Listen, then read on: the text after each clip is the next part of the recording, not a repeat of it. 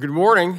The subcommittee will come to order, and the chair recognizes himself for an opening statement. Good morning and welcome back before the subcommittee, Assistant Secretary Davidson. Good to see you again. Today's hearing is to provide oversight of the National Telecommunications and Information Administration, or NTIA, and discuss reauthorization of the agency. Since 1993, when NTIA was last authorized, the communication landscape has changed drastically. NTIA has important statutory obligations to manage federal use spectrum, coordinate other internet and communications functions between the executive branch, and support public safety communications initiatives. NTIA's budget has increased substantially as their duties have grown. Federal and non-federal use spectrum has intensified with the explosion of mobile phones, and improved technologies and cybersecurity challenges have dramatically increased. It is Congress's role, and especially this subcommittee's role, to oversee and authorize the agency's funding and priorities to ensure communications policies continue to benefit Americans and drive our economy. Since our last oversight hearing, NTIA has submitted its 2024 budget request for $117.3 million, nearly double its current authorization. With this new budget request and several other new initiatives being implemented by NTIA, this hearing will serve as the first step in a much-needed oversight and transparency into the agency. For example, NTIA has formalized existing spectrum coordination procedures with the FCC by updating their Memorandum of Understanding, which members of this committee had advocated for. NTIA has also begun implementing several broadband subsidy programs. Today's oversight hearing is the first with NTIA since it has published its Notice of Funding Opportunity, or NOFO, for BEAD program. These NOFOs include the rules of the road for how these programs would be administered. Getting these rules right is crucial, including technology neutrality, will ultimately determine whether all Americans are connected or if they will continue to be left on the wrong side of the digital divide. Today, we have 18 pieces of draft legislation to discuss during today's hearing to jumpstart discussion on NTIA's evolving mission and seek feedback from the agency. I'm pleased to be leading the NTIA Reauthorization Act of 2023 to begin a bipartisan discussion on how Congress can ensure NTIA has the statutory tools it needs to fulfill its mission. The NTIA Reauthorization Act would elevate the Assistant Secretary to an Undersecretary level, modernize the agency's policies and missions, and authorize its funding to match current funding levels.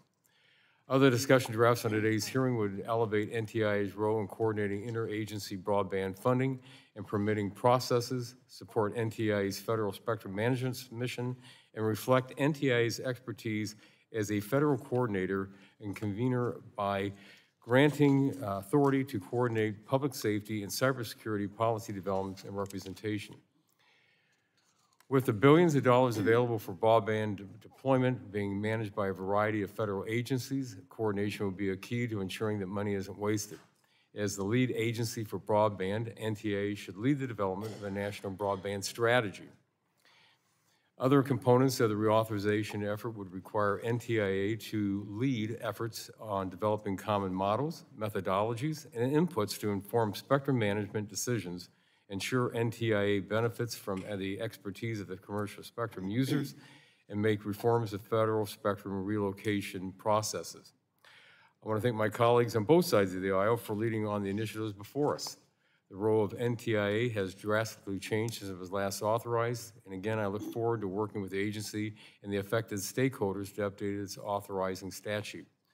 Finally, I'm pleased that we are beginning oversight efforts this Congress, which include ensuring that NTIA is being good stewards of tax dollars allocated for broadband expansion, and funds are going toward unserved and underserved communities. And I really emphasize truly the unserved and underserved. These oversight efforts would be the crucial link to help close the digital divide and make sure all Americans are connected with high-speed broadband internet. Before I do yield back, I want to note for the subcommittee to be effectively conduct its oversight, we do need your testimony within 48 hours of the requirement before we move forward. I look forward to the discussion, and at this time, I yield to the ranking member of the subcommittee, the gentle lady from the 7th District of California, for 5 minutes of an opening statement. Thank you very much, Mr. Chairman. This hearing comes at an important time for NTIA and the future of connectivity. The decisions we make over the coming months will have lasting impacts both domestically and abroad. I appreciate NTIA Administrator Davidson for coming here to discuss them with this subcommittee. NTIA is responsible by law for advising the President on telecommunications and information policy issues. But technology is no longer its own issue. It underpins every sector of the economy and informs everything we do. NTIA's statutory role, speaking on behalf of the federal government on telecommunications and information issues, has never been more important. As I've said many times, it is imperative that the entire executive branch acknowledge and support that responsibility. Unfortunately, we've all seen what happens when these statutory roles break down. We're having this hearing more than 2 months into a protracted lapse in the FCC's auction authority. It's hard to overstate the economic and national security implications of that lapse. Ensuring the federal government speaks with one voice on spectrum issues is foundational to America's continued global leadership. Look no further than the upcoming CTEL and World Radio conferences. There is vital work to encourage global adoption of unlicensed spectrum in the 6 gigahertz band and harmonizing the 3.3 to 3.4 gigahertz bands for mobile telecommunications. And looking beyond that, we all know NTIA will be the tip of the spear for keeping our spectrum pipeline strong. That means ensuring the federal government is a partner, not an obstacle, and making new spectrum available for commercial use. I have 2 bills on the agenda today that I'm confident will help. First is my Spectrum Relocation Enhancement Act. This bill would make needed updates to the Spectrum Relocation Fund. This fund compensates federal agencies to clear spectrum for commercial use, but for many agencies, the costs outweigh the benefits. My bill would make needed updates to better incentivize agencies to clear spectrum by allowing them to upgrade their technology consistent with their operational needs. My other bill, the Spectrum Coexistence Act, would require NTIA to conduct a review of federal receiver technology to support more intensive use of limited spectrum. The FCC recently released a set of receiver principles for commercial equipment, and I think it's important we do the same for federal tech. As new spectrum gets harder and harder to find, updating the SRF and scrutinizing federal technology will help ensure that the federal government is playing its part. I'm also excited to have an opportunity to hear from Administrator Davidson on the status of BEAD implementation. Between the bipartisan infrastructure law and the CHIPS and Science Act, NTIA will be implementing several programs with massive potential. With the June deadline for state BEAD funding allocations coming up, it is vital that we keep moving forward despite misguided calls for delay. I know unserved constituents in my district are desperate for this funding to get shovels into the ground and connectivity to their homes. This bipartisan program can and should be a landmark achievement for all of us on this subcommittee, and look forward to supporting its timely rollout. NTIA is also in the process of implementing the funding I helped secure in the CHIPS and Science Act to support the maturation of the Open RAN market. NTI recently released the first phase NOFO to advance testing and evaluation of open and interoperable networks. We're expecting the first tranche of funding in August and look forward to seeing the funding being applied quickly. So clearly, there's much to discuss today. I appreciate Administrator Davidson appearing before us, and with that, I yield back the balance of my time. Well, thank you very much. The gentlelady yields back the balance of her time. And at this time, the chair recognizes the gentlelady from Washington, the chair of the full committee, for 5 minutes for an opening statement. Thank you, Mr. Chairman. I'd like to start with welcoming the fire chiefs from Washington State, Brian Schaefer, fire chief for Spokane, City of Spokane, but just appreciate all you do, and we are working on getting the next gen 911 approved this Congress. Just know this committee is committed to that, Republicans and Democrats. And also want to welcome Administrator Davidson to the committee. Appreciate you being here today. You are the administrator for the National Telecommunications and Information Administration, NTIA. which is the principal advisor to the president on issues ranging from managing federal spectrum use to working on domestic and international telecom policies, advanced communications research, and strengthening public safety communications. It is responsible for developing a national spectrum strategy, seeking input on AI and privacy policy, cybersecurity issues, and more recently, running the largest broadband grant program in our nation's history. IIJA created the Broadband Equity, Access, and Deployment, or BEAD program, the Middle Mile Grant Program, 2 digital equity grant programs, and it gave additional money to the Tribal Broadband Connectivity Program. Altogether, this funding gave NTIA an additional $48.2 billion to administer on behalf of the American taxpayers. These initiatives highlight just how much NTIA's duties have changed since it was last reauthorized in 1993, and the need for Congress to reauthorize agencies whose authorization has lapsed. Reauthorizing agencies in the Energy and Commerce Committee's jurisdiction is a top priority. It is good governance for Congress to consistently evaluate the duties and authorities of agencies within our purview. NTIA has not been reauthorized in 30 years, and I'm pleased that we are making it a bipartisan priority in this subcommittee to change that. The discussion drafts we're considering at today's hearing would modernize NTIA's authorities to come in line with their 21st century responsibilities. Today's hearing is just as much about oversight as it is about reauthorization. Millions of Americans still lack access to broadband services, despite our federal government spending tens of billions of dollars on broadband-related programs over the years. The BEAD program is poised to allocate over $42 billion to every corner of the United States.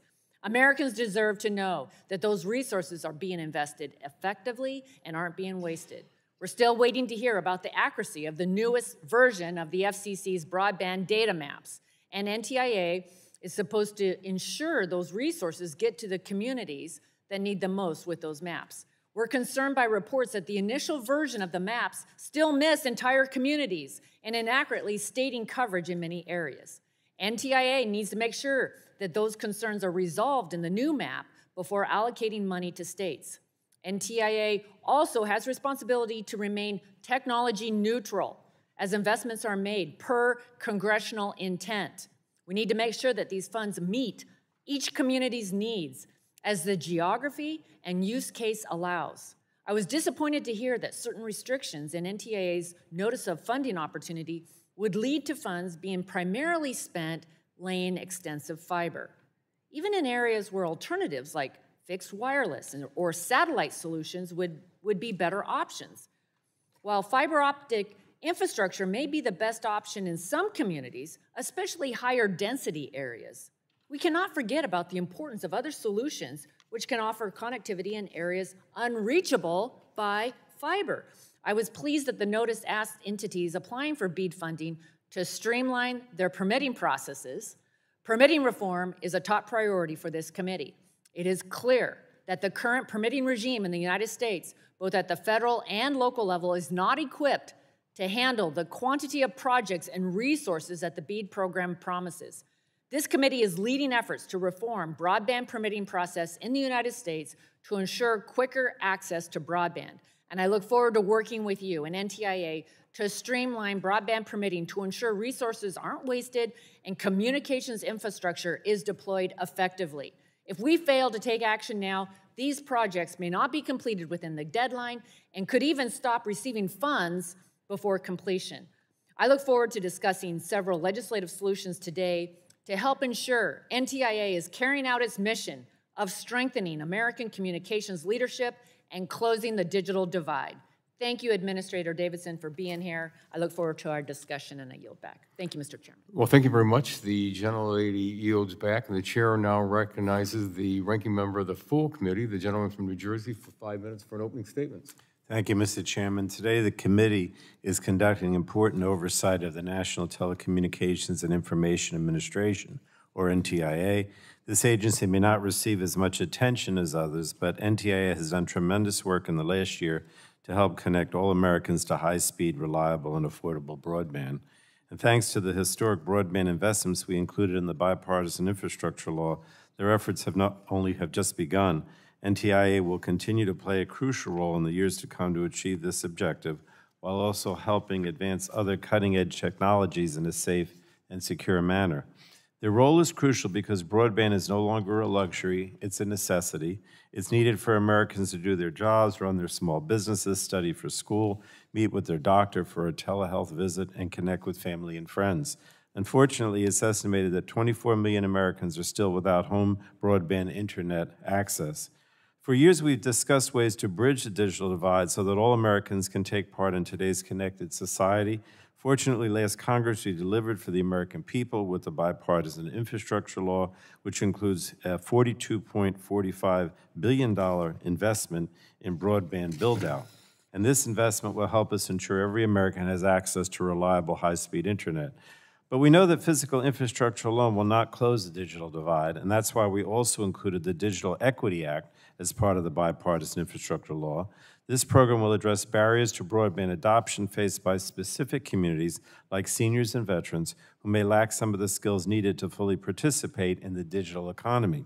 So I look forward to getting an update from NTIA today on all of these important broadband programs, including those we enacted on a bipartisan basis in the Consolidated Appropriations Act in 2021.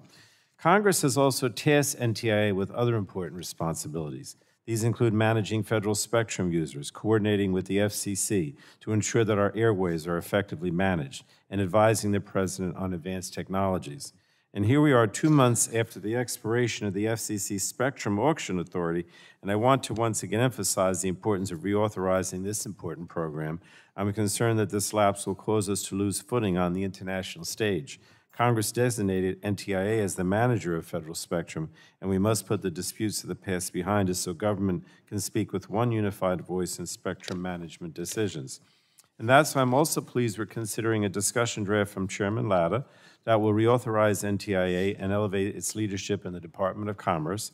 Making these changes will better reflect NTIA's importance to the President and the American people. Given NTIA's enormous responsibilities, I hope my Republican colleagues will not only reauthorize the agency, but also ensure that NTIA is fully funded for the coming year. The Republicans' Default on America Act threatens to undermine NTIA's ability to connect communities that have been left behind for far too long. We'll also be considering several Democratic-led bills, including legislation that will require NTIA to provide critical data on diversity and equity objectives with respect to broadband programs, as well as closing the digital divide, and legislation to direct NTIA to develop measures that allow federal spectrum users to operate more efficiently and enhance federal spectrum relocation efforts. And we'll also discuss legislation that directs NTIA to assess both the degree to which artificial intelligence systems are accountable to consumers and the value of developing a transatlantic submarine fiber cable connecting the United States, the U.S. Virgin Islands, and countries in West Africa. And finally, NTIA plays an important role in public safety communications, from managing next-generation 911 grants to its oversight of FirstNet and its important first responder work at the Institute for Telecommunications Sciences. NTIA is at the forefront of ensuring that the public and law enforcement agencies have a modern and reliable communications network. So it's obviously a lot for us to discuss as we continue our efforts to connect America, and I welcome Administrator Davidson back to the committee. And with that, Chairman Latta, I yield back the balance of my time. Thank you. The gentleman yields back, and we've now concluded with members' opening statements. The chair reminds members that pursuant to committee rules, all members' opening statements will be made part of the record. We would also like to thank our witness for being with us today. Before the subcommittee, our witness will have 5 minutes to provide an opening statement, which will be followed by a round of questions from our members. And our witness for today is the Honorable Alan Davidson, the Assistant Secretary of Commerce and Communications and Information and Administrator of the National Telecommunications and Information Administration. Can you get that all on a card? Believe it or not, we do. I can show you later. Very small print. I'd like to note for our witness that the timer light will turn yellow when you have 1 minute remaining, and it will turn red when your time has expired. And so at this time, Mr. Davidson, you are recognized for 5 minutes.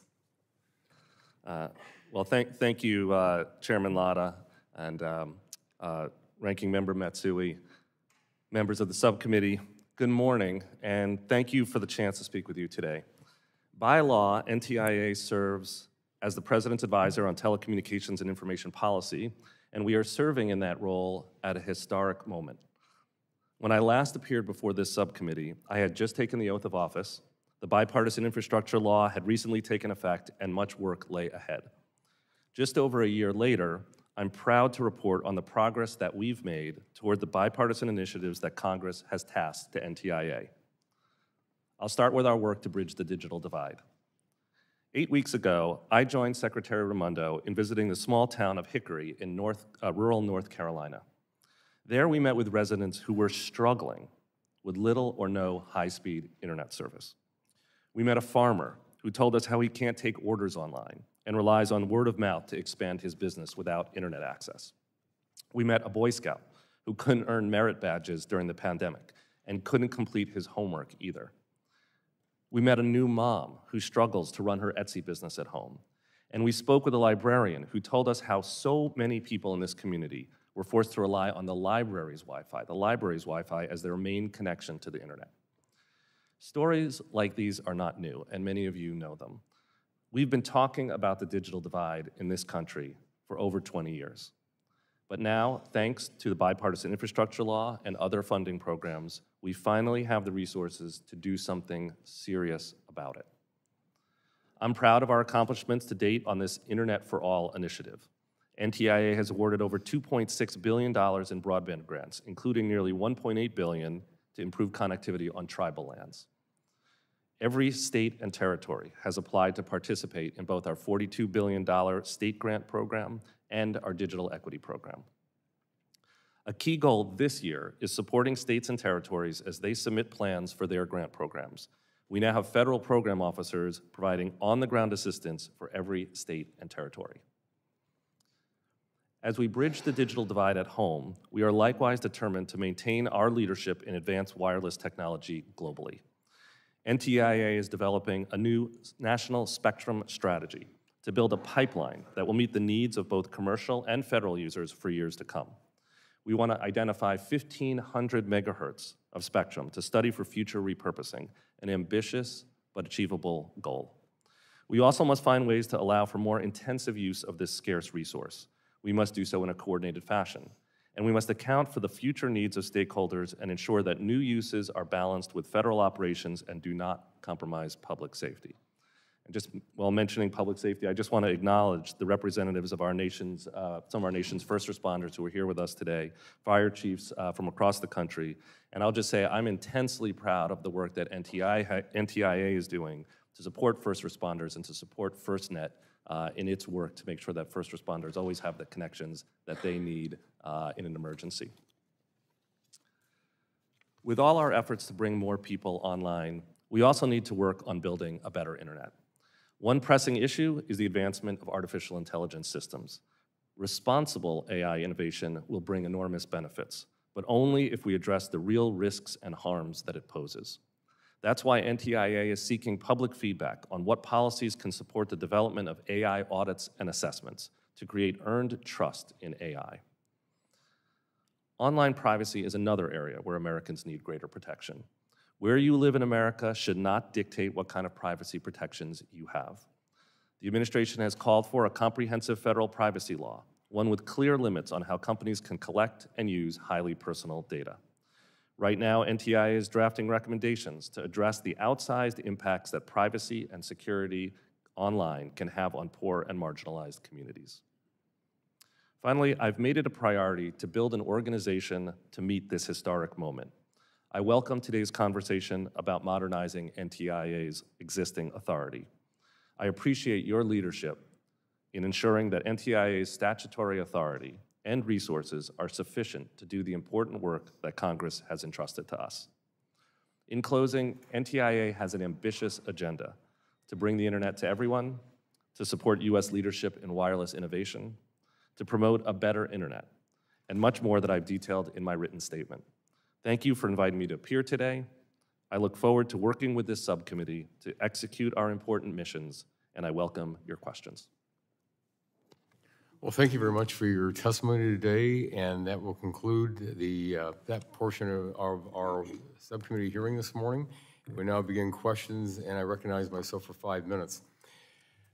Mr. Assistant Secretary, NTIA's mission has evolved significantly since it was last reauthorized in 1993.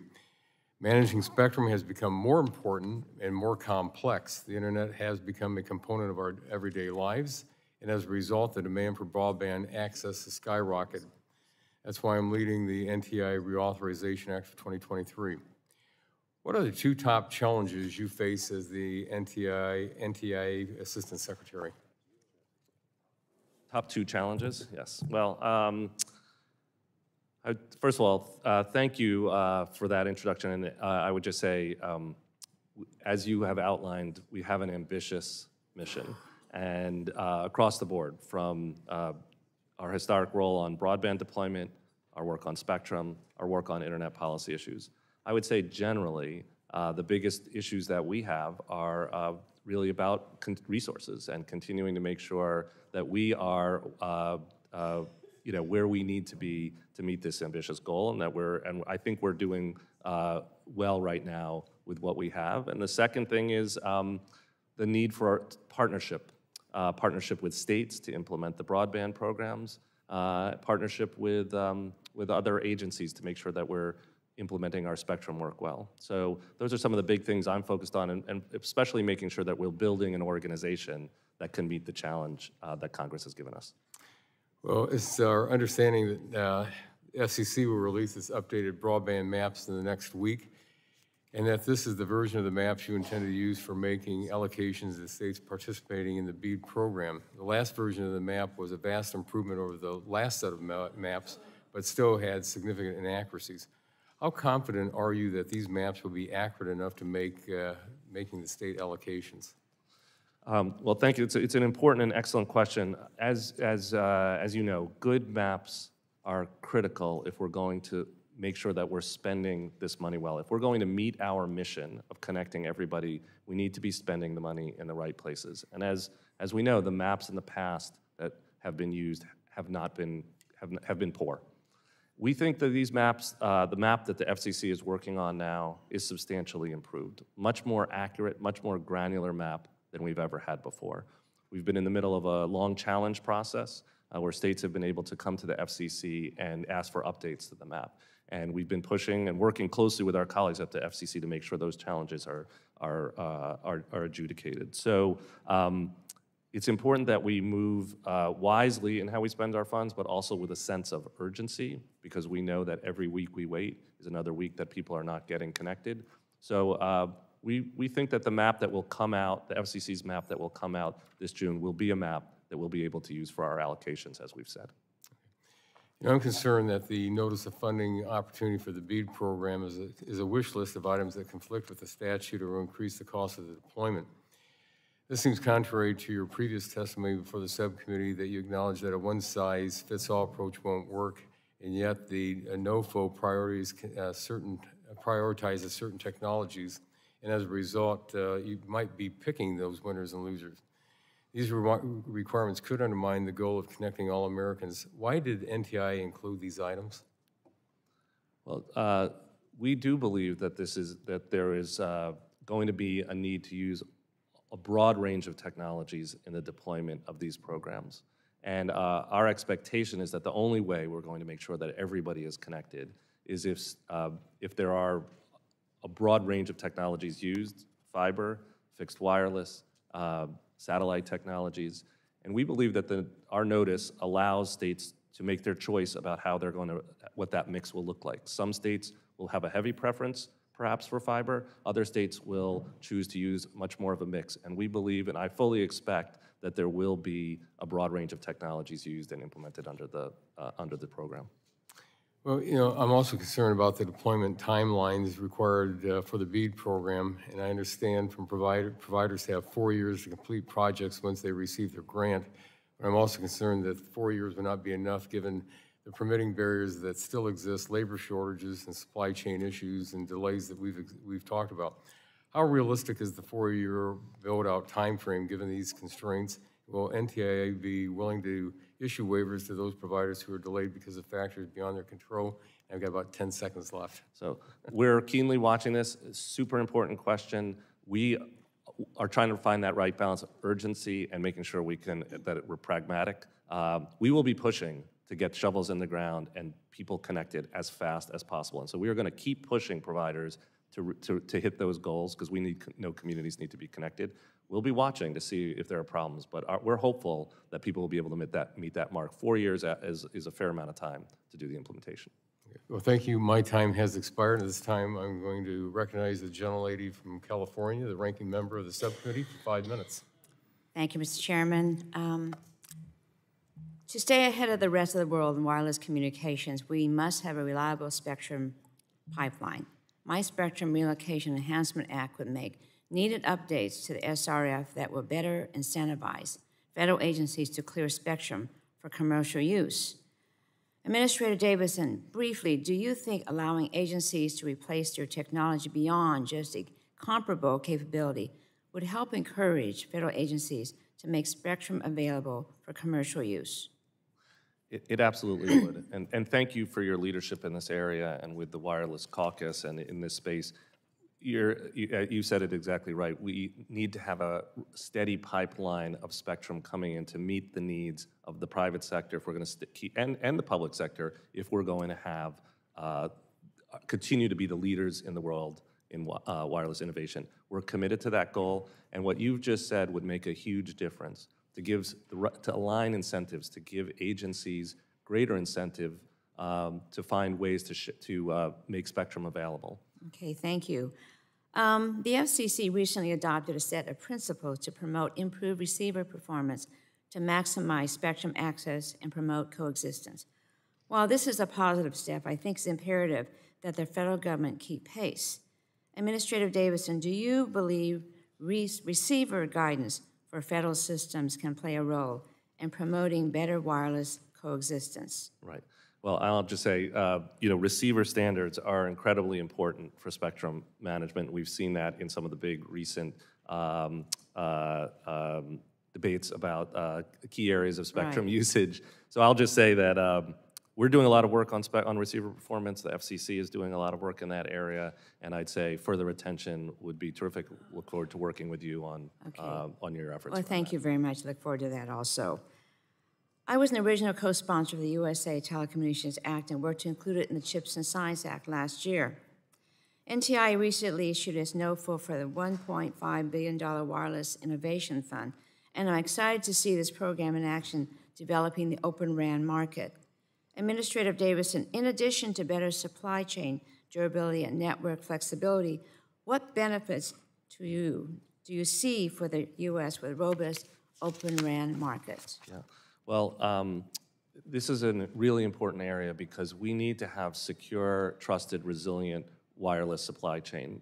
And right now, there are only a handful, really, of major providers for wireless equipment, and not all of them are trusted. Some of them are from our competitors in China, where we have real security concerns. Sure. So this effort to promote Open RAN through our Wireless Innovation Fund is critical because what we'll be able to do is catalyze the industry for openness, create greater innovation in the wireless industry, promote more security, promote a great competitor, competitors out there, and more competitors out there that are trusted. Well, how will supporting better testing and evaluation for Open RAN products create opportunities for smaller companies to enter the market and compete? Well, and that's exactly a huge part of the point here, is that by opening up the stack, you allow smaller competitors to come in and compete for different pieces of it, for the radio, for the controller, for the computing.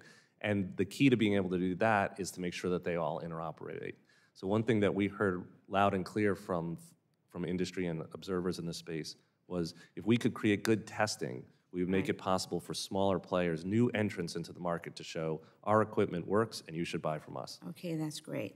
The BEAD program represents the single most effective tool we have to finally close the digital divide.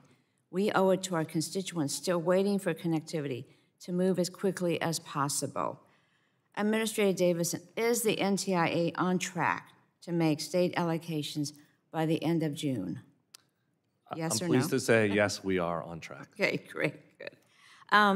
NTIA is currently working on a comprehensive national spectrum strategy. This document will outline a government-wide approach to maximizing the potential of our nation's spectrum resources. Administrator Davidson, can you provide an update on the national spectrum strategy and how you see it advancing spectrum access? Yes. Very briefly, I'll just say we are moving out rapidly on a national spectrum strategy. This is something we think will be really helpful to make sure that we're planning and getting a pipeline for years to come. We've put out a request for comment. That request for comment is closed. We got something on the order of 140 comments. We're now writing and working on identifying the particular bands. We've put out this ambitious goal, 1,500 megahertz of spectrum to study. Yes. We're on track to make sure we get that into a study that comes out towards the end of this year. Okay, thank you, and we're looking forward to it, and I yield back. Thank you. Well, thank you. The gentlelady yields back. The chair now recognizes the gentleman from Florida's 12th District for 5 minutes. Thank you. I appreciate it, Mr. Chairman. Thank you. And thanks to the panelists for your testimony. There's been, and I will be there's a lot of talk about the BEAD program today, and rightfully so. It's a significant investment and opportunity for Americans to get connected, and my constituents and their local elected officials are very engaged on it to ensure that eligibility under the FCC broadband data maps. So we got to make sure that that's the case. But my question is, what's next? For the first time, there's no additional spectrum pipeline. Stakeholders are looking at a spectrum cliff in the next 3 years, unfortunately. Meanwhile, countless devices are getting connected, as you know, every day, and new technology is coming online. In some, the government needs a spectrum plan before industry can have a plan. Congress is actively working on a renewed spectrum auction authority. We'll be marking that out. I understand we're going to be marking that up tomorrow. Is that right, Mr. Chairman?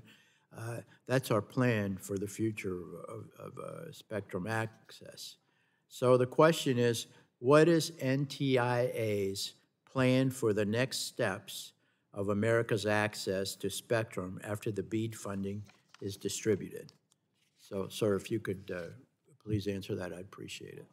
Yes, go ahead. So first of all, on spectrum, thank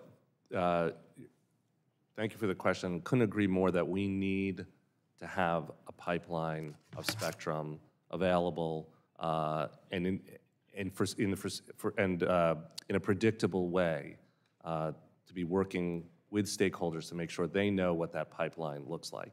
That is very much why we've created a national spectrum strategy. The first thing I'll say, even before the national spectrum strategy, we do have bands that we're looking at and people are working on, including, for example, the study that we're working on now with the Defense Department in what they call the lower 3 gigahertz band, the 3.1 to 3.45. Getting that study right around that band is very important and has been the subject of legislation. Really appreciate the leadership of this subcommittee and committee in pushing that forward last year. Looking further ahead, we do need that pipeline, and we need to identify it, and that is exactly why we've got a national spectrum strategy that we're working on. I would say we've got to be looking not to skate to where the puck is now, but where the puck is going, to use the hockey analogy, and we've got to hear from the industry and from experts about where their spectrum needs are going to be and how we make sure we're identifying bands. That's exactly what we're trying to do with that spectrum strategy, and we're going to move quickly on it. You will see it this year. Thank you, thank you. Next question. Historically, programs that have been intended to provide broadband to unconnected communities, particularly our most rural and remote areas, have been inadvertently used for overbuilding already connected areas. What is NTIA doing differently this time to ensure that the nearly $45 billion in BEAD and other broadband grants are being allocated to the right communities? Well, we've been given a very ambitious agenda to connect everybody in America, and we strongly feel that we won't be able to do that if we're not using the money wisely. Congress has given us very, very clear direction, and we've taken that direction in how we've constructed the program. Focus on the unserved first, then the underserved, And we've built our notices with that firmly in mind. So it starts with the unserved. States have to use their money for that first. They can't use it for other things, and then we go from there. So that's really been our commitment, and I think you'll see it in our notices, and that's the way we're expecting states to roll out the plans. Thank you. Since redistricting, a significant part of my district is rural in the state of Florida. People are anxious to get better wireless coverage. And, you know, I see it every day when I drive in my district, the lack of wireless coverage. So it's underserved. To give you an example of how important it is, one of our local newspapers, the Citrus Chronicle, has had 2 local news articles on BEAD funding. And normally you don't get that kind of coverage, but it's so very important. Unfortunately, the low-power approach taken by CBRS is not likely to provide reliable coverage to my constituents. This is a major concern. How will you make sure that we have adequate spectrum available to support the full power services rural constituents need to deliver high-quality, reliable wireless services to rural America? And, you know, we're talking about our kids. They have to do their homework on a daily basis. So it's definitely a necessity. If you could answer that question, I'd appreciate it, and then I'll yield back. Well, I'll just say very quickly, this is exactly why we need to have that pipeline of spectrum. You know, there are many different bands that will be used to make sure that we're getting that variety of coverage on the wireless side. And as you said at the end, you know, we do need to make sure that everybody's got access. Some of it will be wireless. Of course, our BEAD program, our broadband programs are focused on making sure that there are fixed, you know, connections as well in people's homes. So both of those things are quite important, and we're focused on making sure we've got them going. All right, thank you very much. Look forward to working with you. Gentleman's time has expired, and the chair now recognizes the gentlelady from New York for 5 minutes. Thank you. Excuse me. Thank you, Chairman Latta and Ranking Member Matsui, for holding today's hearing. I'd also like to thank Administrator Davidson for being here to testify on these bills and the critical work that you are leading at the NTIA. I was glad to see the workforce planning guide released under the BEAD program call for the development of an equity-driven telecommunications workforce. My bill, which I'm happy to see the subcommittee considering here today, would help us evaluate how the BEAD program takes steps toward that goal. This legislation will require the NTIA to release demographic data on those receiving funding through the program so we can understand how this funding is reaching communities across the country, including minority and women-owned businesses. Is the NTIA already planning to collect demographic data on subgrantees in the BEAD program? And if not, would this present a challenge in implementing? Well, I'll just say, first of all, thank you for the question and for your leadership in this space. You know, I keep saying our digital equity work is the beating heart of our internet and broadband work. It's really all about how we make sure not just that people have a connection running past their home, but that they have the tools and skills they need, the devices they need to be able to get online, and that we're reaching a broad set of communities. We are very focused on these efforts already, and I will say we're doing a lot of work to make sure we're collecting data on subgrantees and really thinking about, and even more important than who's getting the money, the question of which communities are being impacted. I think the kind of goal that we're pushing for and that you should hold our feet to the fire on is being able to measure outcomes. If money gets spent in a community, we ought to be able to see 5 years down the road, 10 years down the road, how did that impact, you know, poverty rates? How did it impact educational levels? How did it impact healthcare outcomes? And that's the kind of data that I think we ought to be collecting, and you ought to be measuring our success based on. And so we look forward to working with you on those issues. Yeah, I'd like to talk to you, drill down a little bit deeper on that, but thank you for your answer. As a follow-up, how does the NTIA view building a diverse telecom workforce in its implementation of the BEAD and digital equity programs? So the workforce is one of the great opportunities here. The president has said this isn't just a connection program, this is a jobs and manufacturing program if we do it right.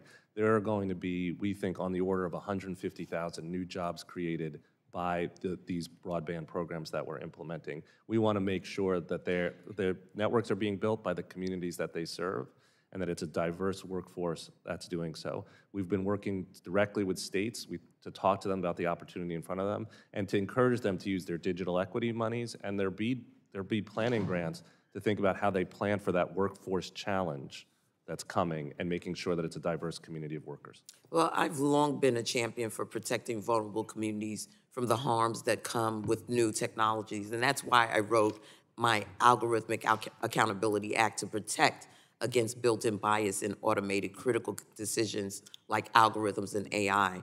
Recent developments in AI have presented a range of exciting new opportunities, but also grave consequences. I saw that the NTIA recently put out a request for comment on AI, and I know one of the bills we're considering today is Rep. Harper's AI Accountability Act. And I agree, we need more guardrails in place on AI, which is why I introduced the Real Political Ads Act earlier this month and plan to reintroduce my Algorithmic Accountability Act and Deepfakes Accountability Act this Congress. I'm sure there'll be many questions from my colleagues on coordination, from broadband funding to spectrum access, but I want to ask about coordination with AI. How is the NTIA and others at Commerce working across the administration to ensure the federal government's approach to AI, as well as its potential benefits and harms, is harmonized? It's a terrific question. We are focused on this because, just as you said it perfectly, there are huge potential benefits here, but only if we're addressing the real risks and harms, real risks that are being faced today. We're part of a comprehensive approach across the administration looking at these issues. Certainly they've grabbed the public's attention, which makes this actually a great opportunity for us to be addressing this and talking about it with the public and getting people's input on it. NTI has got a very specific, we're trying to do our part, got a very specific role right now. We've put out a request for comment on how to make sure that AI systems are more accountable and that when you do an audit of an AI system that it actually does what it says it's going to do, and what the government could do to make sure that to reinforce that. So we look forward to working with you on that, and thank you for your attention to those issues. Very, very important right now. Absolutely. With that, Mr. Chairman, I yield back. Thank you. The gentlelady yields back, and the chair now recognizes the gentlelady from Washington, the chair of the full committee, for 5 minutes. Thank you, Mr. Chairman. Mr. Administrator, I represent Eastern Washington, and many parts of my district remain completely unserved.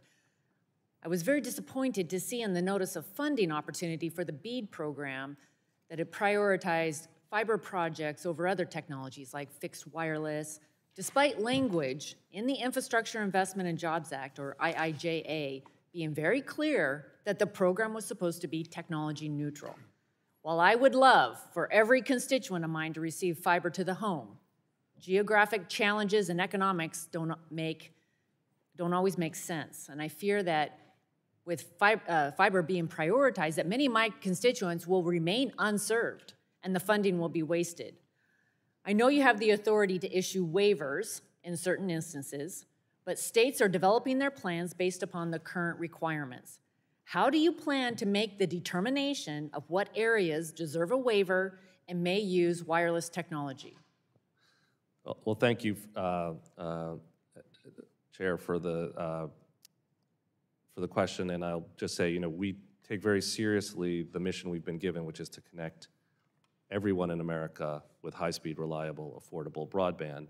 And we know that the only way we're going to do it is with that all-of-the-above approach. We fully expect that in places where it's challenging, there will be generous amounts of other technologies besides fiber. There'll be fiber, there'll also be fixed wireless, there'll also be satellite used, and states will have and are given a tremendous amount of flexibility under our plan to set their own thresholds and take their own approach. Because what Rhode Island needs is different from what Washington State needs.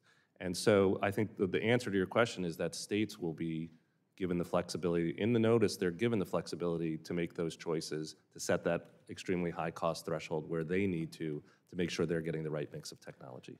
Would you approve a state plan that is only fiber, but does not connect every home and business? We have told states that that they are required to show us how they are going to connect all of the unserved in their states. So we will not approve plans that don't show us how they're going to connect everybody in the state. Okay, I'm going to be paying very close attention to this because I really do believe that this is a moment. We need to make sure that the taxpayer dollars accomplish the goal. and that my constituents don't remain unserved because fiber isn't possible. Absolutely. I'd also like to move on to the Middle Mile Grant Program, also established under the IIJA. The law did not provide nearly as much specificity as the BEAD program, and so it gives NTIA a lot of discretion on how to administer the funding.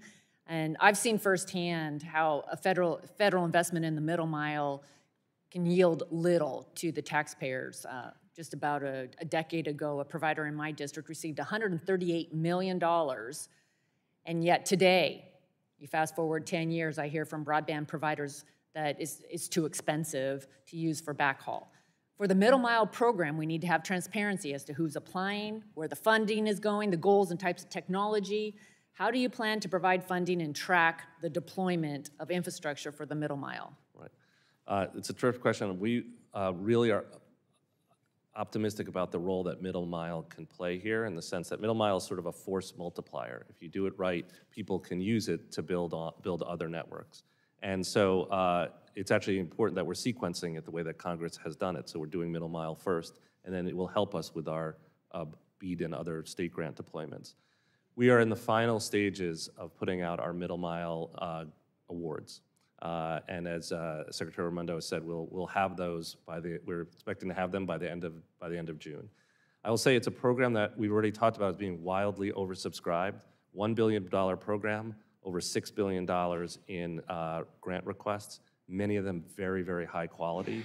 And so that's been a real challenge. It will be a challenge for us.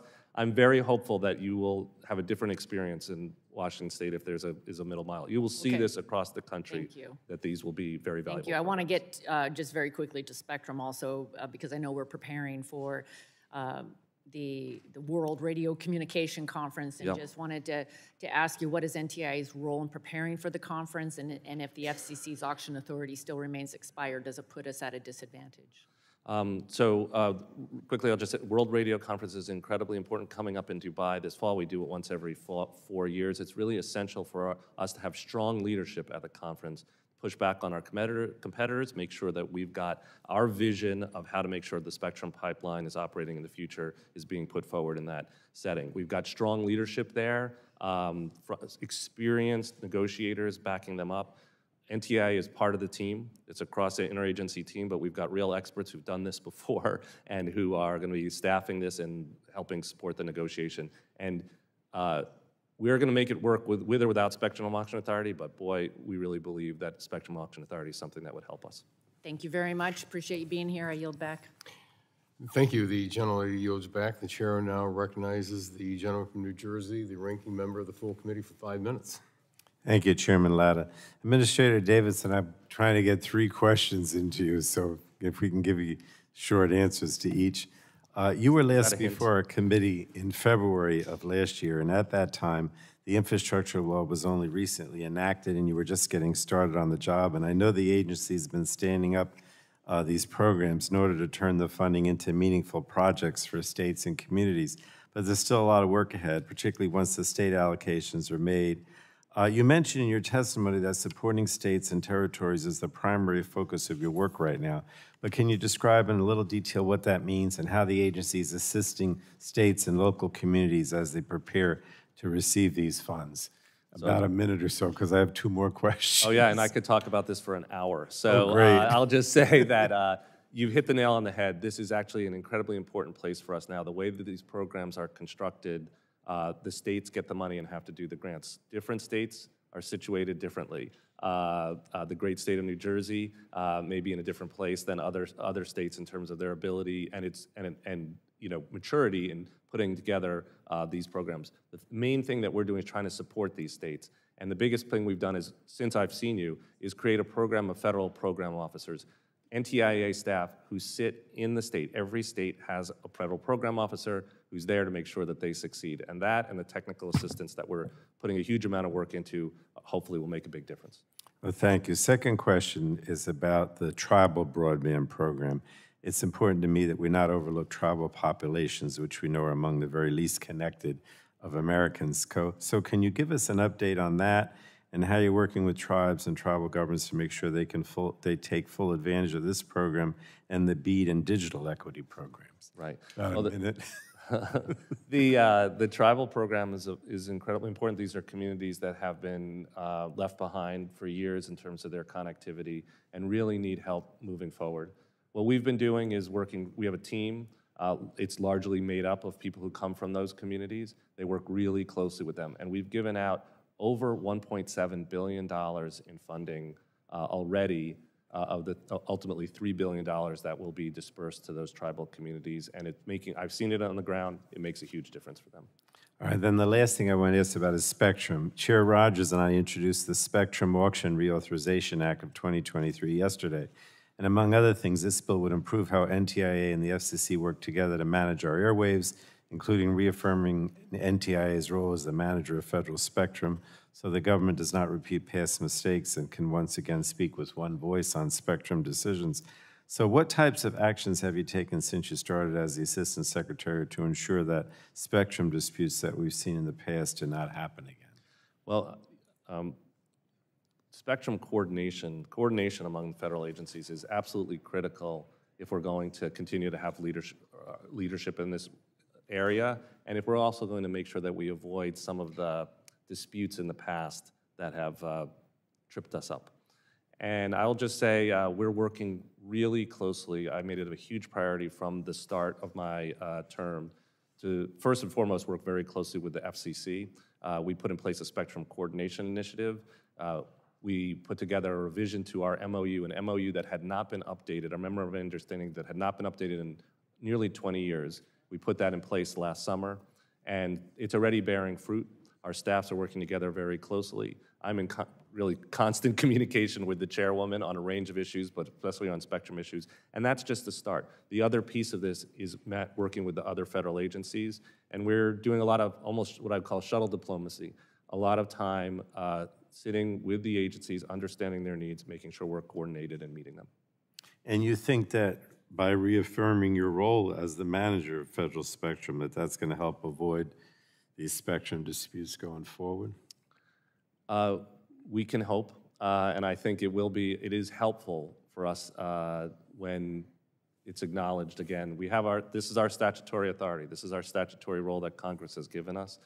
Underscoring it makes a big difference, and making sure that, I think we're doing better and better all the time, I think, at working with federal agencies.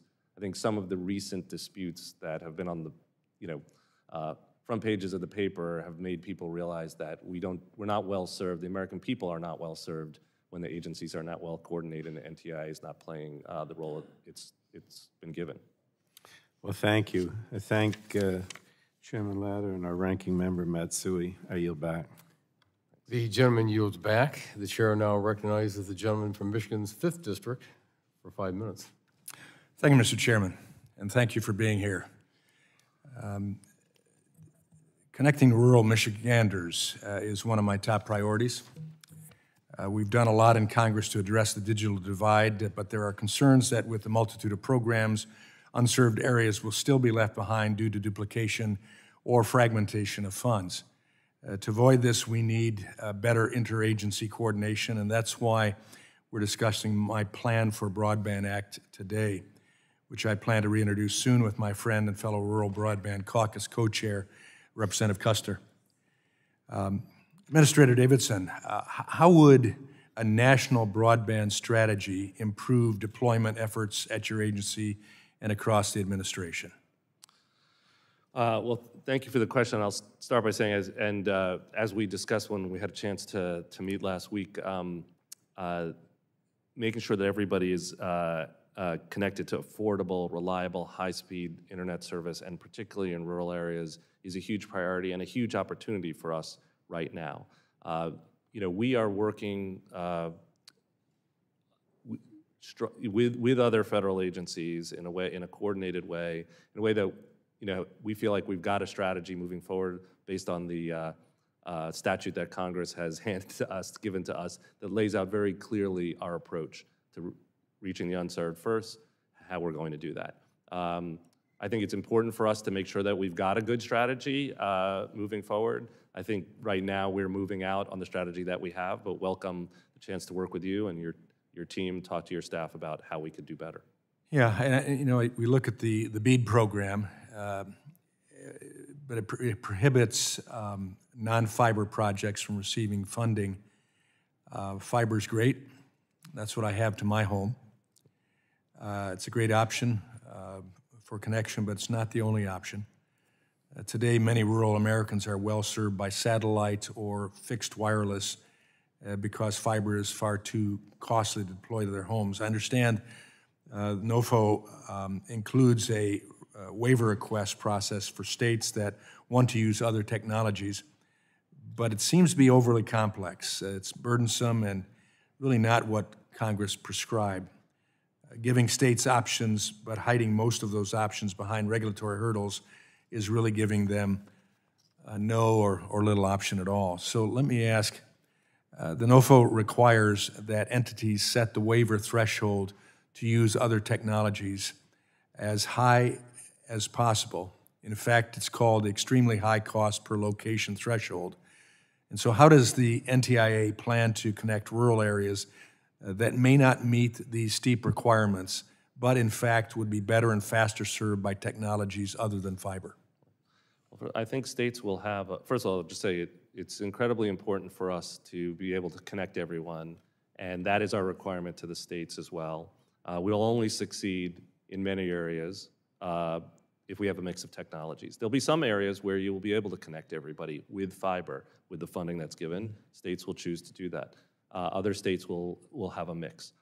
I'll just say, under the notice that we've put out, actually, you don't have to, the only path, it's not, the extremely high cost threshold is not the only path. There are other ways for non-priority broadband projects for other technologies to be included in the mix. States will also choose where to set that threshold, and some will set it lower. And we have encouraged states to be able to, we're giving states the flexibility to set that threshold where they need to in order to meet their goals. So I think we'll see a wide range of choices made by states. We're going to support that. I think our notice supports that, and we do fully expect there'll be a range of technologies, including a lot of fiber, but including a lot of other technologies where needed. Well, I certainly would encourage that flexibility, and the less complexity as possible to get to that would be helpful as well. Let me move on, and we discussed this briefly on our phone call.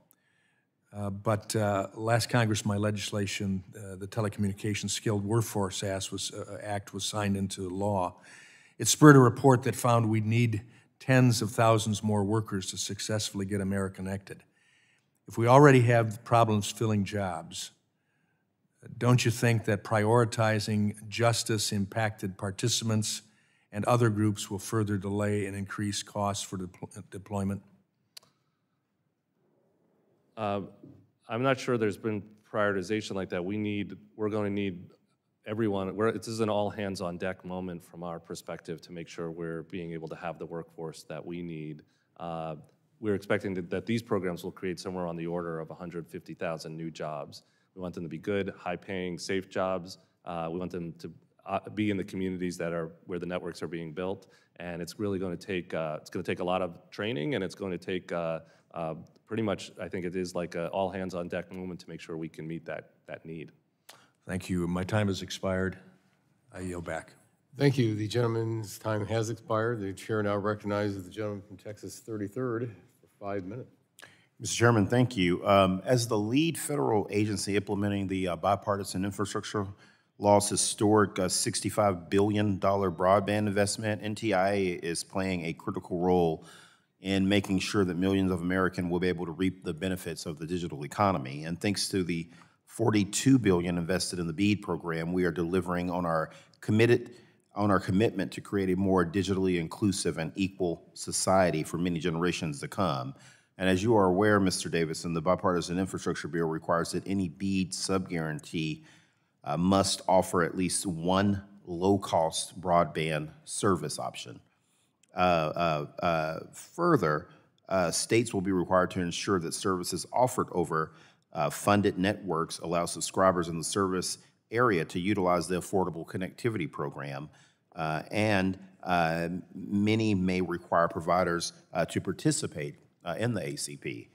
Moreover, the existence of ACP, which helps many more customers subscribe to broadband than otherwise would, factors into providers' build-out proposals and make deployment dollars more efficient.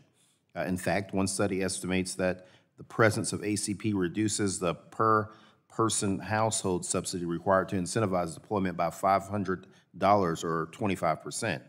But you probably also know that ACP is slated to run out of money here soon if we don't act. And so I wanted to ask you, Mr. Davidson, if Congress cannot come to an agreement to extend ACP funding, will this have a negative impact on BEAD and other broadband programs? The short answer is that it will. And you've rightly said, first of all, that affordability is a critical feature here. It's a necessity, not a luxury. And we know providing a family a connection that they can't afford doesn't do them any good. ACP has been an incredibly important program. We've seen from literally millions of American families now are using ACP to make their internet connections available, affordable. And we need to make sure that we're continuing putting the program on firm footing going forward so that we can meet the affordability needs of those Americans. But also, there is this tie-in, and you've noted it, to our success in the BEAD funding. As we make sure, as we build out our broadband networks, we want providers to know that there's some certainty that they'll have customers, particularly in these rural areas, particularly in areas where there's lower income Americans. They need to know that those Americans are going to be able to afford to get online. ACP plays a major role there too. Yeah, no, thank you very much. And I would also like to highlight the fact that over 18 million Americans, as you mentioned, are benefiting from this. And on top of that, last year in May 2022, 20 internet providers, including AT&T, Comcast, Verizon, and then others, committed to offering ACP-eligible households high-speed internet access for $30 or less. And more importantly, more than 80% of the U.S. population has access to at least one of these no-cost plans. And these families in all of our districts are maintaining a broadband connection now because of the benefit of this program. I had a second question for you. The bipartisan infrastructure law also allocated $2.75 billion for the state digital equity grant program and the digital equity competitive grant program, programs which will transform the lives again of all Americans. I understand that these programs are still in the important planning stages. Can you elaborate how these programs can help constituents and districts all across the country to promote adoption and meaningful use of internet among underrepresented populations, including low-income households, veterans, rural residents, and others? Yes, these digital equity programs are ultimately going to be incredibly important if we want to reach our goal of helping Americans really thrive online. A connection alone, as I was saying, is not enough. If a wire runs past a family's house, they can't afford it, the service, it doesn't do them any good. But even if they can afford it, if they don't have the tools they need, if they don't have the training they need to be able to thrive online, none of this work that we're doing really matters. So at the end of the day, part of what we are really focused on with these digital equity programs is making sure that people have the tools, they have the skills, and that we're reaching these communities, many of these communities that have been traditionally disadvantaged in the space, the poor, the elderly, kids. All of this is being done by the states now, and even though we're in the planning stages, I'm very proud of the work that states are doing right now. By the end of this year, every state in America will have a digital equity plan. That's going to be a requirement of getting these grants. And we've never had that before. So we're really looking forward to seeing those plans and how states are going to address these big digital equity issues. That's awesome. Thank you, Mr. Chairman. Thank you. Thank you. The gentleman yields back. The chair now recognizes the gentleman from Georgia, the vice chair of the subcommittee, for 5 minutes. Thank you, Mr. Chairman, and thank you, Mr. Davidson, and thank you for reaching out a couple of weeks ago. And it's very obvious you take your job very seriously, and we appreciate your dedication. You know, in the last 30 years, technology has evolved like we never imagined it would have, and yet it's been 30 years since the last reauthorization of NTIA, so it just shows you that we need to get this done. We need to, it needs to be modernized, and it needs proper oversight. NTIA and the Institute of Telecommunication Sciences, they not only manage federal use spectrum, but they also establish the models and then the testing that are used to inform interference analysis determinations. Now, I know the discussion a little while ago was that we don't want a cookie cutter approach and that the states need to have some leeway. But I think you would agree that this is a very technical process, and it's important that NTIA sets the common methodologies, if you will, and inputs so that spectrum policy decisions are data-driven, and they should be. And there's a common, and they're based on a common understanding of fact. One of the discussion drafts that is before us today would require NTIA to establish these common methodologies and inputs for any interference testing that may be performed. Can you speak to the importance of having NTIA establish common methodologies and inputs for interference testing? Thank you for the question, and this is actually something that's very important. We need to have, as a starting point, a spectrum policy that's evidence-based, that's science-based, right? So that when we have disagreements about, how different uses of spectrum might interfere with each other, we have a common baseline for understanding whether that's true or not. And believe it or not, it often is hard to get to that factual basis. I'm very proud of the work that's being done at our Institute for Telecommunication Science out in Boulder, as you rightly know. They were, for example, instrumental in some of the scientific research that went into understanding the questions around altimeters and 5G networks and some of the potential interference there. And I think that our work really was instrumental in helping make sure that we could come up with a solution to that issue. So I'll just say this science is important, and investing in it is important. We appreciate your leadership and help in doing that. Probably most people watching this are wondering, why does all this matter? But it does matter. It matters. And can you discuss the importance of how important it is for our economy and the technological innovation that NTIA's technical expertise continues to be? It continues to be the foundation for federal spectrum management decisions. I totally appreciate the question, because I think probably many Americans don't realize how big a role that spectrum plays in their life. We are so used to the fact that these cell phones, they just work, right? And they're amazing. They're kind of a wonder of the modern economy. From our cell phones, where we're getting streaming video now on our phone, to weather prediction that relies on weather satellites, to all sorts of new mobile applications that we're seeing in our cars. Spectrum plays a huge role in our everyday life, and it's getting bigger and bigger. So we need to make sure that we're managing this scarce resource really well, because it is a scarce resource. We're making sure it's getting to the right people. Aviation safety, national security, all of these things depend on access to spectrum. So it's hugely important that we get it right. It's behind the scenes. Most people shouldn't have to worry about it, but they should know that it's important we get it right. Good. Let me ask you, the Build America, Buy America regulations that were introduced in the IIJA, they require grant funds expended in the BEAD program to be Buy America compliant. But at this time, there's only one fiber manufacturer that meets these standards. Are you concerned? Are you concerned that a nationwide $42.5 billion grant program that prioritizes fiber development will be stalled for a lack of available fiber? So I really appreciate your question. We're very focused on this issue of making sure that we've got an adequate supply chain. This is not just a connectivity program, it's also a jobs and manufacturing program. We want to make sure that if we're spending federal money, we're doing everything we can to make sure that it's being spent in the U.S. and supporting U.S. jobs where we can. We also know that telecom networks are really hard to build, and that there are things that are going to be difficult to do in that rubric. So we're going to be looking for, as we have in our other programs, how to create a waiver for some of those requirements. But the bar for that waiver has to be high. And we're going to keep pushing to make sure that there is manufacturing. On the fiber piece, I'm pleased to say the fiber manufacturers are stepping up. I was in North Carolina. I visited 2 fiber companies, CommScope and Corning. They're making new manufacturing lines to meet the needs of the programs that we're putting out, create new jobs. And that's exactly what we should be doing, pushing companies to invest in America where we can, and then we'll figure out how to make sure that we can build our Well, I'm encouraged to hear that as well. So thank you again, and I yield back. Thank you. The gentleman yields back. The chair now recognizes the gentleman from Florida's 9th District for 5 minutes. Thank you, Mr. Chairman.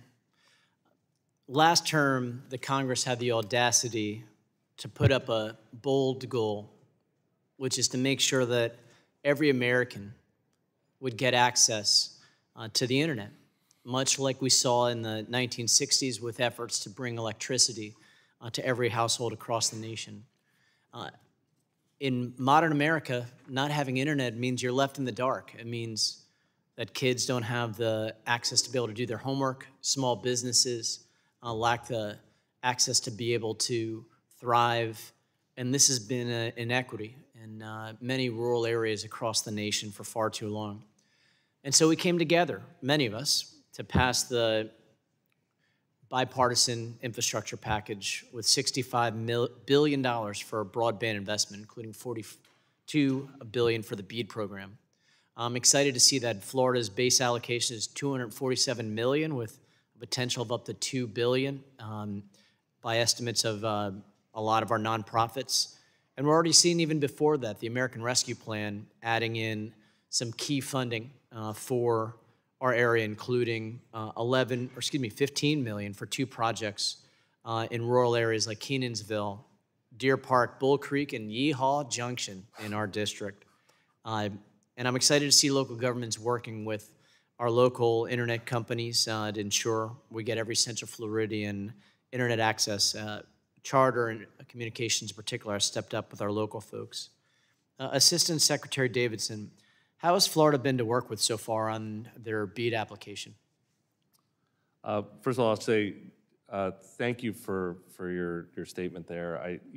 We do feel this is a once in a generation opportunity to connect everybody. We haven't been given these resources to do it before. We recognize we probably won't be given them again, and we have to get this right. Working with the states is really an essential part of that for us. And we've seen from the beginning, known from the beginning, that the way the program is constructed, the states are our success rises and falls on the success of the states. And we are committed to making sure that every state, and including Florida and other states that are going to have big rural populations that need to get served, we need to make sure that states like Florida succeed. And so the biggest thing we've done is invest in staffing to make sure that we're there for the states, that we have somebody in every state. We have somebody in Florida who's there, wakes up every day thinking about how Florida is going to succeed, and that the state has a kind of customer service rep at NTIA that they can go to. And we're making sure we're also moving out on good technical assistance to make sure the state can meet these goals. And we're optimistic that it'll happen.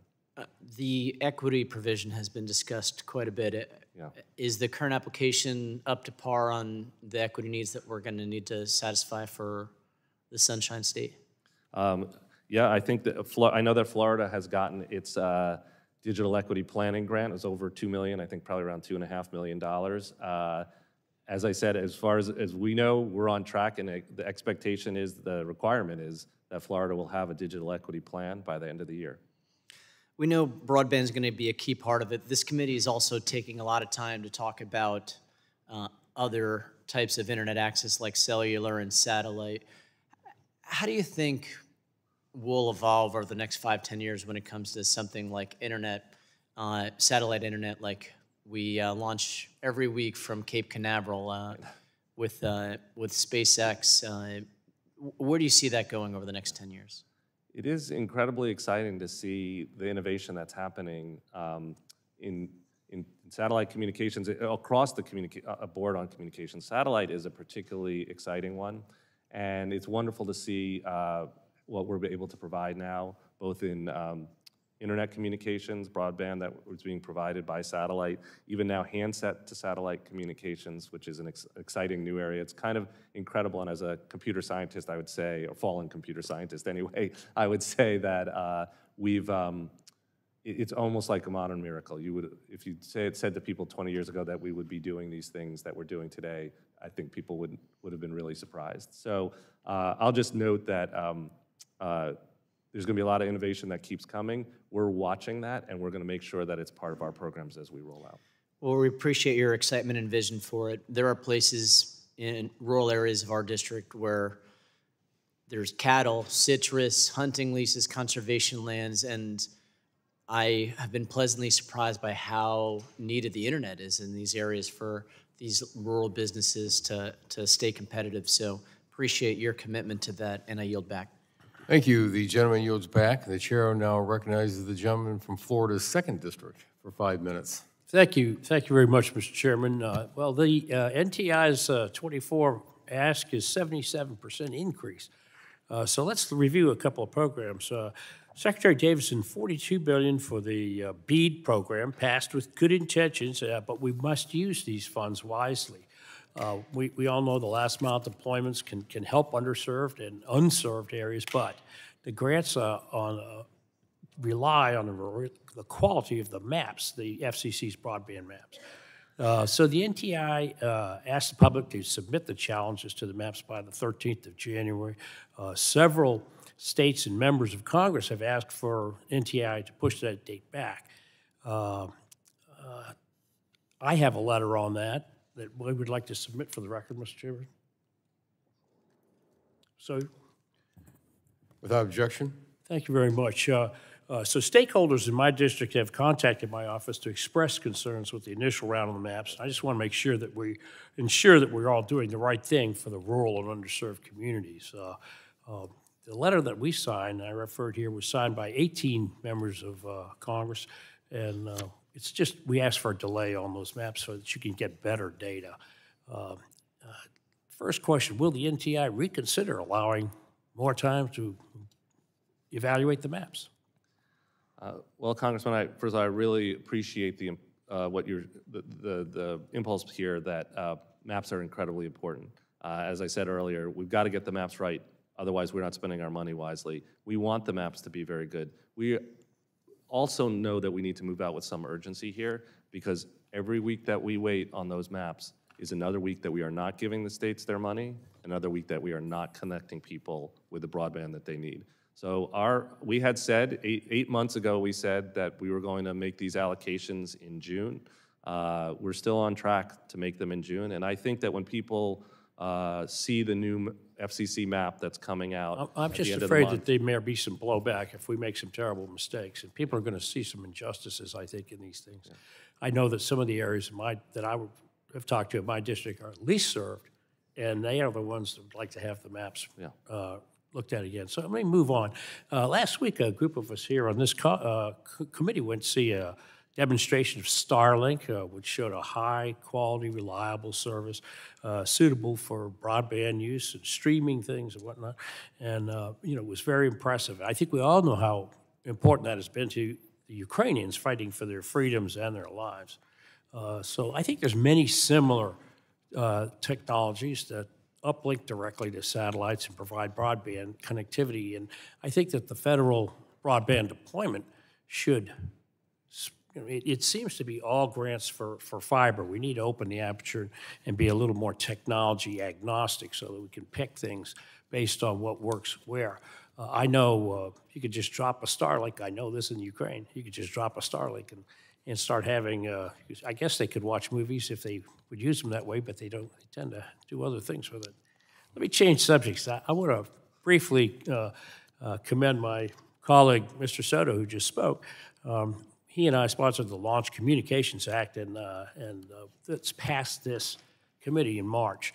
That's an act that was a huge step forward for commercial space launches and reentries. They rely on the NTIA Secretary, you, as in this case, to coordinate regarding access to frequencies needed for the launches. It's imperative that we continue to lead in the satellite communications and space exploration businesses. So in the frequencies that are used for launch and reentry control is a serious bottleneck to launches. And so I would like to ask you, what takes so long to allot those frequencies for each launch? You know what, just starting point, I'll just say we are incredibly excited about the opportunities around commercial space exploration and making sure that we are supporting that as an administration priority. It's a priority for the Commerce Department, and we are doing a lot to make sure that we're doing what we can from the NTI's perspective to support all the spectrum needs that are out there. And it's not just about launch, of course. There's other things. In terms of the specifics on the launch spectrum, happy to get back to you. I don't have a good answer for the exact question about the delay. So it seems to be when we're launching now 2 and 3 times a week, I think it's time to just give them a spectrum that they can use for launch, reentry, and launching and reentry. I know we have a strong desire to make sure we're supporting the needs of that community, and I'd be happy to work with you and your staff, talk to you more about any delays that are out there. There's a very, very high interest in this satellite community generally, I assure you. Mr. Chairman, I yield back. The gentleman yields back, and the chair now recognizes the gentle lady from California's 16th District for 5 minutes. Thank you, Mr. Chairman, for holding this hearing, and to our ranking member, Congresswoman Matsui, and thank you, Mr. Davidson. It's great to see you here. I have 3 areas of question: spectrum, broadband funding, and AI. It's been 75 days since the Spectrum Authority expired. 75 days. You've spoken to it. Almost every single member has brought up the issue of spectrum. And I have to say that I am really deeply disappointed. Deeply disappointed. I don't know if with each day, it's chipping away at a sense of urgency on this. It's expired. It's expired. And, you know, spectrum is the gold in the 21st century. Nothing moves without spectrum. So what is it that you can tell us that will give us some hope that real hard negotiations are going on? This has to be resolved. I mean, the private sector is really getting screwed and tattooed. But, you know, I mean, overarching, it's shameful for our country to have have this be marking every single day. 75 days. 75 days is a lot of days. On broadband funding, tell us what you think the single biggest obstacle is to getting the money out on schedule. I think you can, you know, handle that one. And on AI, I know you have the request for comment. Together with Michael McCall, we co-chair bipartisan AI caucus. When will we get the comments that you've requested? When will Congress get to see what the input is? So those are my comments and my questions. Thank you. As my mother would, or my father would say, what do you have to say for yourself? Well, first, thank you for those questions, and thank you, as always, for your leadership on all these issues over the years, and your partnership and support for NTIA is really appreciated. On the auction authority, all I can say is, you know, the nation benefits enormously from having that spectrum auction authority at the FCC. You know, it's essential to continue that pipeline. Alan, we know that it is. Yeah. These are all wonderful things that you're saying, and we agree with you. Yeah. But that's why I'm so upset about it. Well, because of the importance that you just described. Right. And you should be concerned, I would say. And ultimately, this is in Congress's hand. We stand ready to do whatever we can to support that and to help push that forward. But I agree, this is a topic of great urgency, and we hope that there'll be action. On the issues around broadband, I would say the single biggest thing that we're quite focused on now is the move to the states, right? We're going to make our allocations by the end of June. States will know how much money they have. The shot clock starts. They have 6 months to put in their plans. They have a big homework assignment because we're not going to write large checks. We shouldn't write large checks without understanding how people are going to spend the money. I know the states are hard at work on that, and your help, your partnership generally, this subcommittee's help in partnering with us and with the states to make sure that they're getting their plans in and that those are good plans that are in, you know, that work with the statute is going to be really important. So that's the biggest thing we're focused on and building out on that, and we really appreciate your help. These individuals that you've dispersed to the states, can you tell us who they are so that It's maybe actually our on our offices on can our check in with website. them? If you have, it's on our website. You Oh, can find okay. out who the state federal program officers are. You can also just reach out to us. Okay, We'd be happy to good. tell you. There's 2 in California actually, and they're both in Sacramento. Well, we are a not too far nation away. state, yes. thank you. And the other thing I'd say is you had asked about AI, and I'll very quickly say thank you for your leadership with the caucus and on these issues for some time now. We're only going to be able to get this right if we're dealing with the risks and the benefits here. Very excited about this request for comment that we've put out and the reaction When we've is already gotten. Congress going to get the comments? So the comments are due June 12th, I believe. So just a few weeks from now. Okay. They'll be up on, we do a quick filter to make sure there's no dirty words in there, and then we will be happy to share them with, not just with you, but with the public. Thank you. Yield back, Mr. Chairman. Thank you. The gentlelady yields back, and the chair now recognizes 5 minutes. The gentleman from Utah. Thank you, Mr. Chairman. Mr. Davidson, welcome. It's a pleasure to be here with you today. I've listened with interest to my colleagues talk about the uniqueness of their districts. I can't help but weigh in on this. I have over 400 miles top to bottom, probably no more diverse landscape than we have in eastern Utah. And as a matter of fact, they talk about rural. I actually have half of my district is frontier, and much of it is rural. So your success is very important to us and to my district. And so perhaps because of that, there's great frustration when it seems like other federal agencies that might be unhappy with you or FCC spectrum decisions go what I would call rogue and use strategies of crisis to hang on to allocations or delay transitions to commercial use. It's got to be a frustration to you. It's a frustration to the committee. Imagine the frustration to the companies who have invested billions and billions of dollars so that they can move the interest of our country forward. And quite frankly, in many cases, probably have more ability to solve these problems that these federal agencies are complaining about than the agencies do themselves. It seems like it's frequently last minute. We're not getting enough leadership from the White House. So my question to you is, what are you doing to work through this with other agencies at NTIA, and what recommendations would you have for the subcommittee? And really, basically, we've got to have these other agencies understand that you and FCC are the last word. And I'd just be curious to know what your recommendations are. Well, I really appreciate that question. As you can imagine, look, we have this dual imperative. We serve as the coordinator for federal spectrum.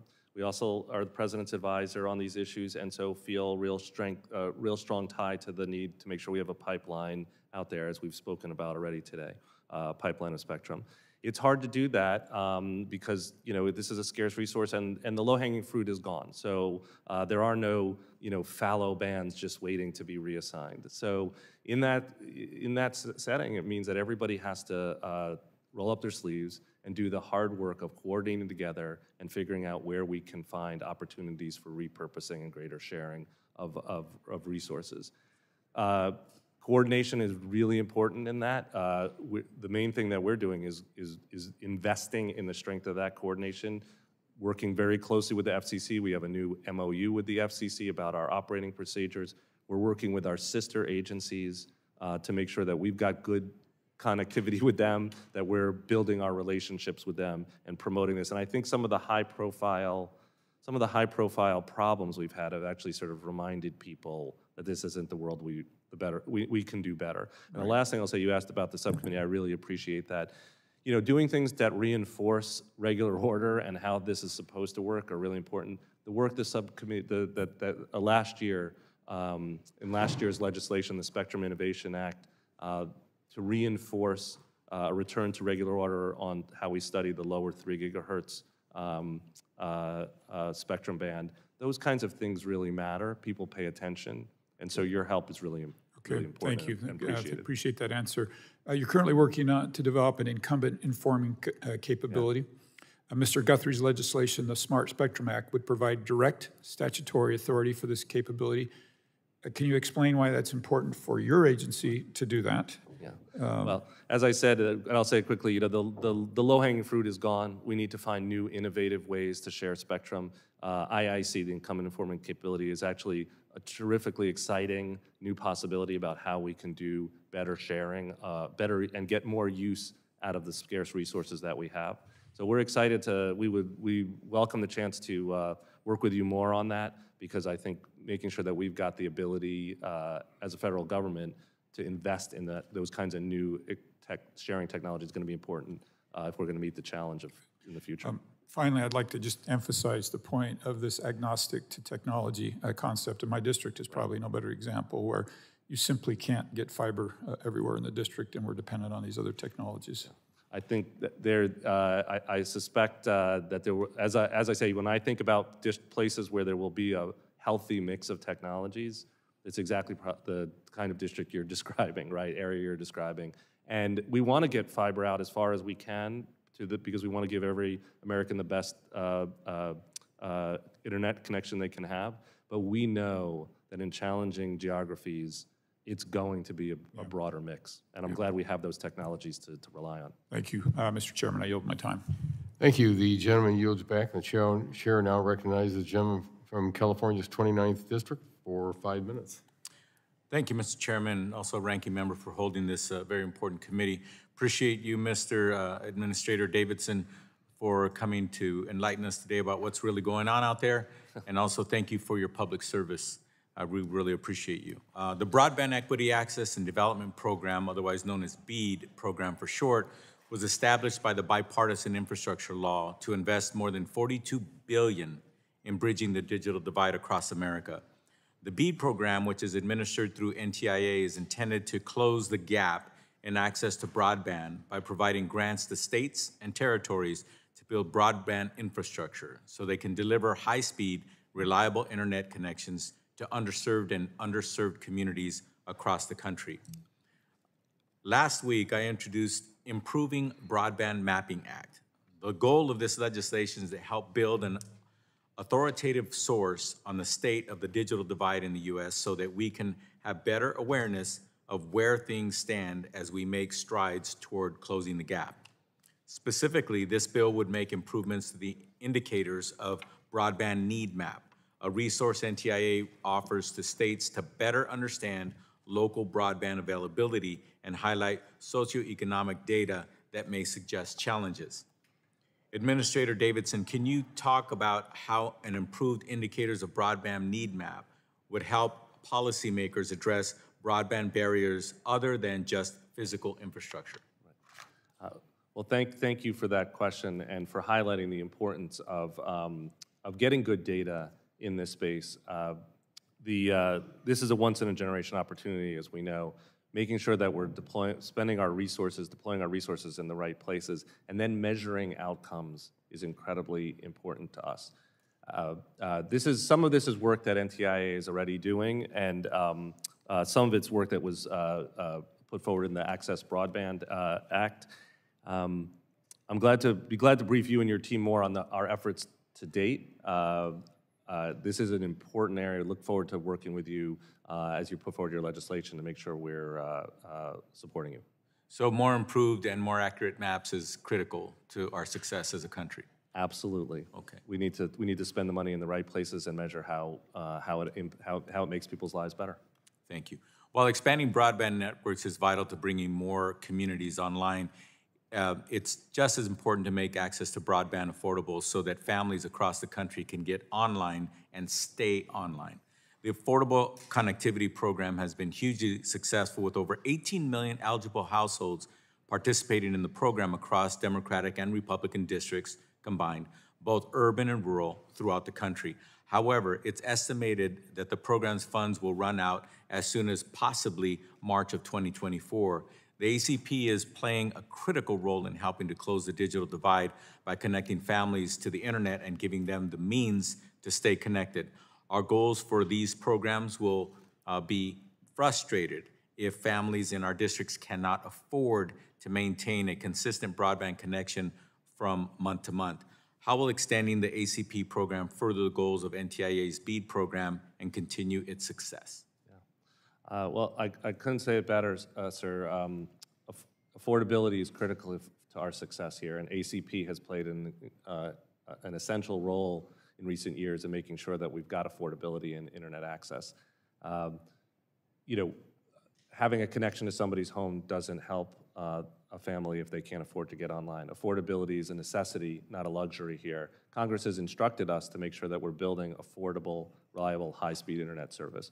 So programs like ACP, now relied on by millions of people, are an essential part of that. We won't be able to reach our goal of affordable networks without it. And the other thing that's quite important here is our deployment programs do better if ACP is on a firmer footing, because it gives providers the confidence that there will be consumers, that low-income Americans will be able to get online, and that's incredibly important. Thank you for that feedback. Administrator Davidson, recently NTIA released a data drive report demonstrating that the CBRS spectrum sharing model is working. In your view, why is this approach so promising, and why are spectrum sharing approaches so important to the future of spectrum policy? And could the CBRS approach be replicated in other spectrum bands? Right.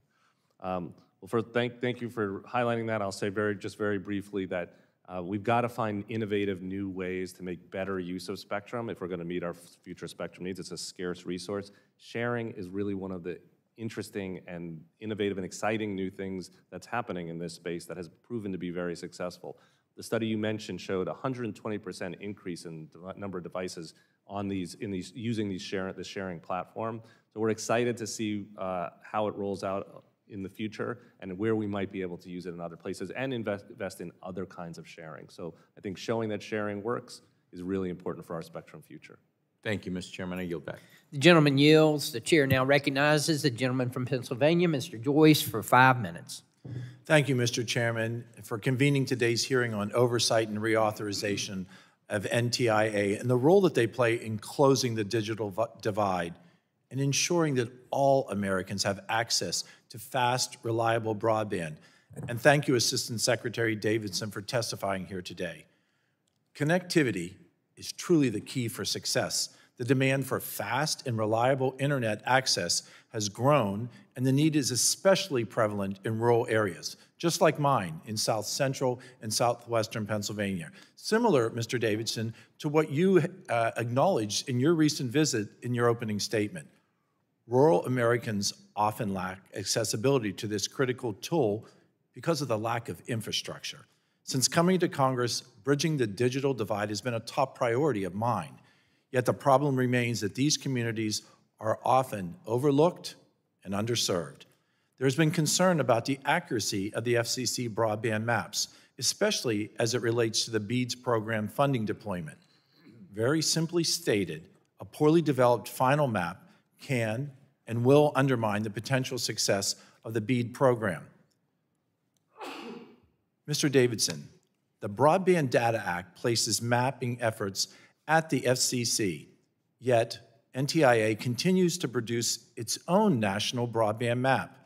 You just said we need to spend money in the right places. How does your map differ from the FCC's, and why should Congress continue to fund that map? Well, it's a very good question. So first of all, as you rightly said, mapping is essential here to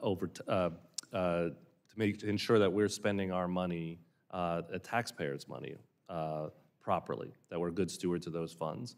The FCC is creating the map that is the authoritative map that we will use for the BEAD allocations and for states will use as the basis for how they're going to spend their money. We've created over time other kinds of maps, and I think we are constantly looking at where we can deprecate our maps, where they're no longer needed, but also to look at and understand where, for example, the impacts of digital equity. We are collecting a lot of data about the outcomes of our broadband investments, and so there are layers to these maps that are not duplicative, and we will continue to make sure that where maps are needed, we'll continue to invest in them. Where they're not, we won't.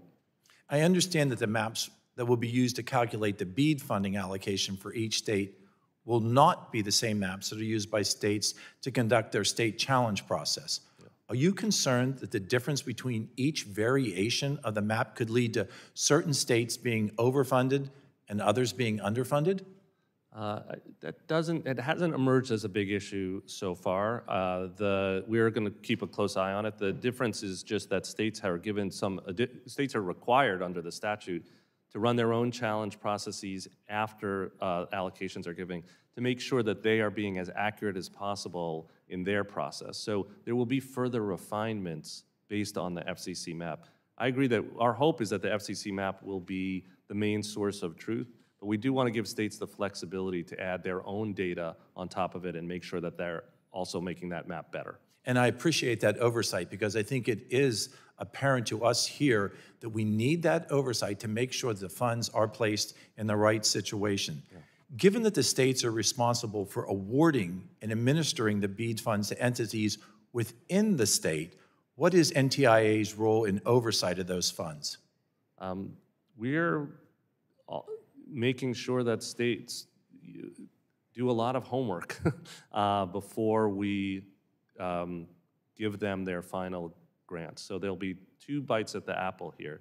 States have to present us an initial plan that describes how they expect to spend their money. They'll then do their grant making, and then they'll present us with a final plan. We feel it's very important that we not just write $100 million of checks, billions of dollars in some cases, to states without a plan. And so we're going to be looking at those plans. We've given it's a pretty detailed plan that we're expecting that shows how they meet the requirements of the statute, and that's going to be our main way to make sure that states are spending the money wisely and consistently with Congress's direction. And I appreciate that analogy you made, that you've given that homework assignment. But before that final grade, before the awarding of those millions and billions of dollars that you just mentioned, let's make sure that those maps are accurate before federal funds go into these programs. I thank you again for being present today, and Mr. Chairman, I yield. The gentleman yields. The chair now recognizes the gentlelady from Michigan, Ms. Dingell, for 5 minutes. Thank you, Mr. Chair. Thank you to you, Chairman Latta, and Ranking Member for holding this hearing. I'm going to agree with all of my colleagues because I've got a lot of questions. I think the point that everybody's making is that the Bipartisan Infrastructure Investment and Jobs Act has made a once-in-a-generation investments. We want every American to have access to broadband, and you play a central role in making that happen. And a lot of people are worried about it because it's our constituents that need to get that access. Right. Let's start with privacy. For starters, the Energy and Commerce Committee has worked diligently in a bipartisan manner to enact comprehensive data privacy legislation that will guarantee vital protections for every American. They're desperately needed. In your statement, you mentioned NTIA's work on the intersection of privacy and civil rights. Could you talk a little bit about the work that is currently going on in privacy, and is a federal privacy law needed? Well, I really appreciate that question. And the starting point, of course, is that everyone in America deserves to have their privacy protected. The president has said that we need to do more to make sure that we've got a comprehensive federal privacy law, baseline privacy law that protects everybody, and it shouldn't matter what state you live in, whether you cross state lines. We need that comprehensive federal law. NTIA is trying to do its part here too, because what we've learned from listening to stakeholders and people out in the communities is that privacy and security concerns have a disproportionate impact on vulnerable communities, the poor, the elderly, children. They suffer more when their privacy is being violated. They are less well situated to protect their privacy. So the work we're doing is about how to put recommendations in front of Congress, in front of enforcers, to make sure we're doing everything we can to protect the privacy of those communities. Thank you for that. The Innovation Fund. With each subsequent generation of wireless technology, we've experienced significant increases in network speeds and a number of connected services. As a co-chair of the 5G and Beyond Caucus, I've continued with my colleague and co-chair, Mr. Wahlberg, to push for innovative technologies and highlighted the importance of enhancing security of these networks as we increase the number of connections. How does a limited market of suppliers for wireless radio equipment impact the overall security of our networks? It's a terrific question. A limited set of suppliers makes our networks less secure because we have to rely on fewer of them. Many countries around the world are relying on untrusted suppliers, particularly from our competitors like in China. It hinders innovation. So we're very eager to open up, to use our innovation fund to catalyze a more open market, to create different layers where smaller companies and new innovators can get involved. That will make the supply chain ultimately more resilient. We'll have more suppliers involved. It'll create better competition, greater security. Let me build on that. Does our country's over-reliance on foreign vendors for 5G and successor wireless radio technology present a risk to our national security, data security, and resiliency of our wireless supply chain for future shocks? It does. So what do we do? Well, we are, Congress has given us in the CHIPS Act, the opportunity to really act here. We have a $1.5 billion wireless innovation fund. We are working, as I say, to catalyze and create more open markets to support Open RAN, which is an important set of tools that I think will break open this market, allow more competitors to engage. We'll get greater innovation. We'll be able to not just have to rely on foreign suppliers. I'm running out of time, so I'm going to cut to more chases. My colleagues have talked about the BEAD program. Do you expect to meet the June 30th deadline? We do. Okay. We think it's very important.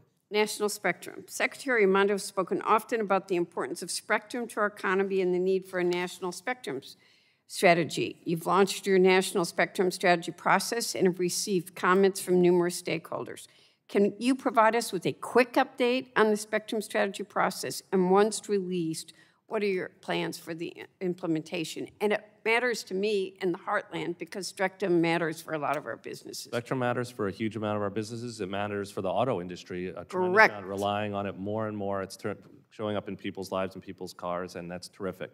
We need to have a strategy that meets all of those needs, and that's what we're working on. We put out a request for comment. We got our comments back in. We're hard at work now on identifying the bands, 1,500 megahertz of spectrum that we want to make available for study so that we can work on meeting that pipeline of need.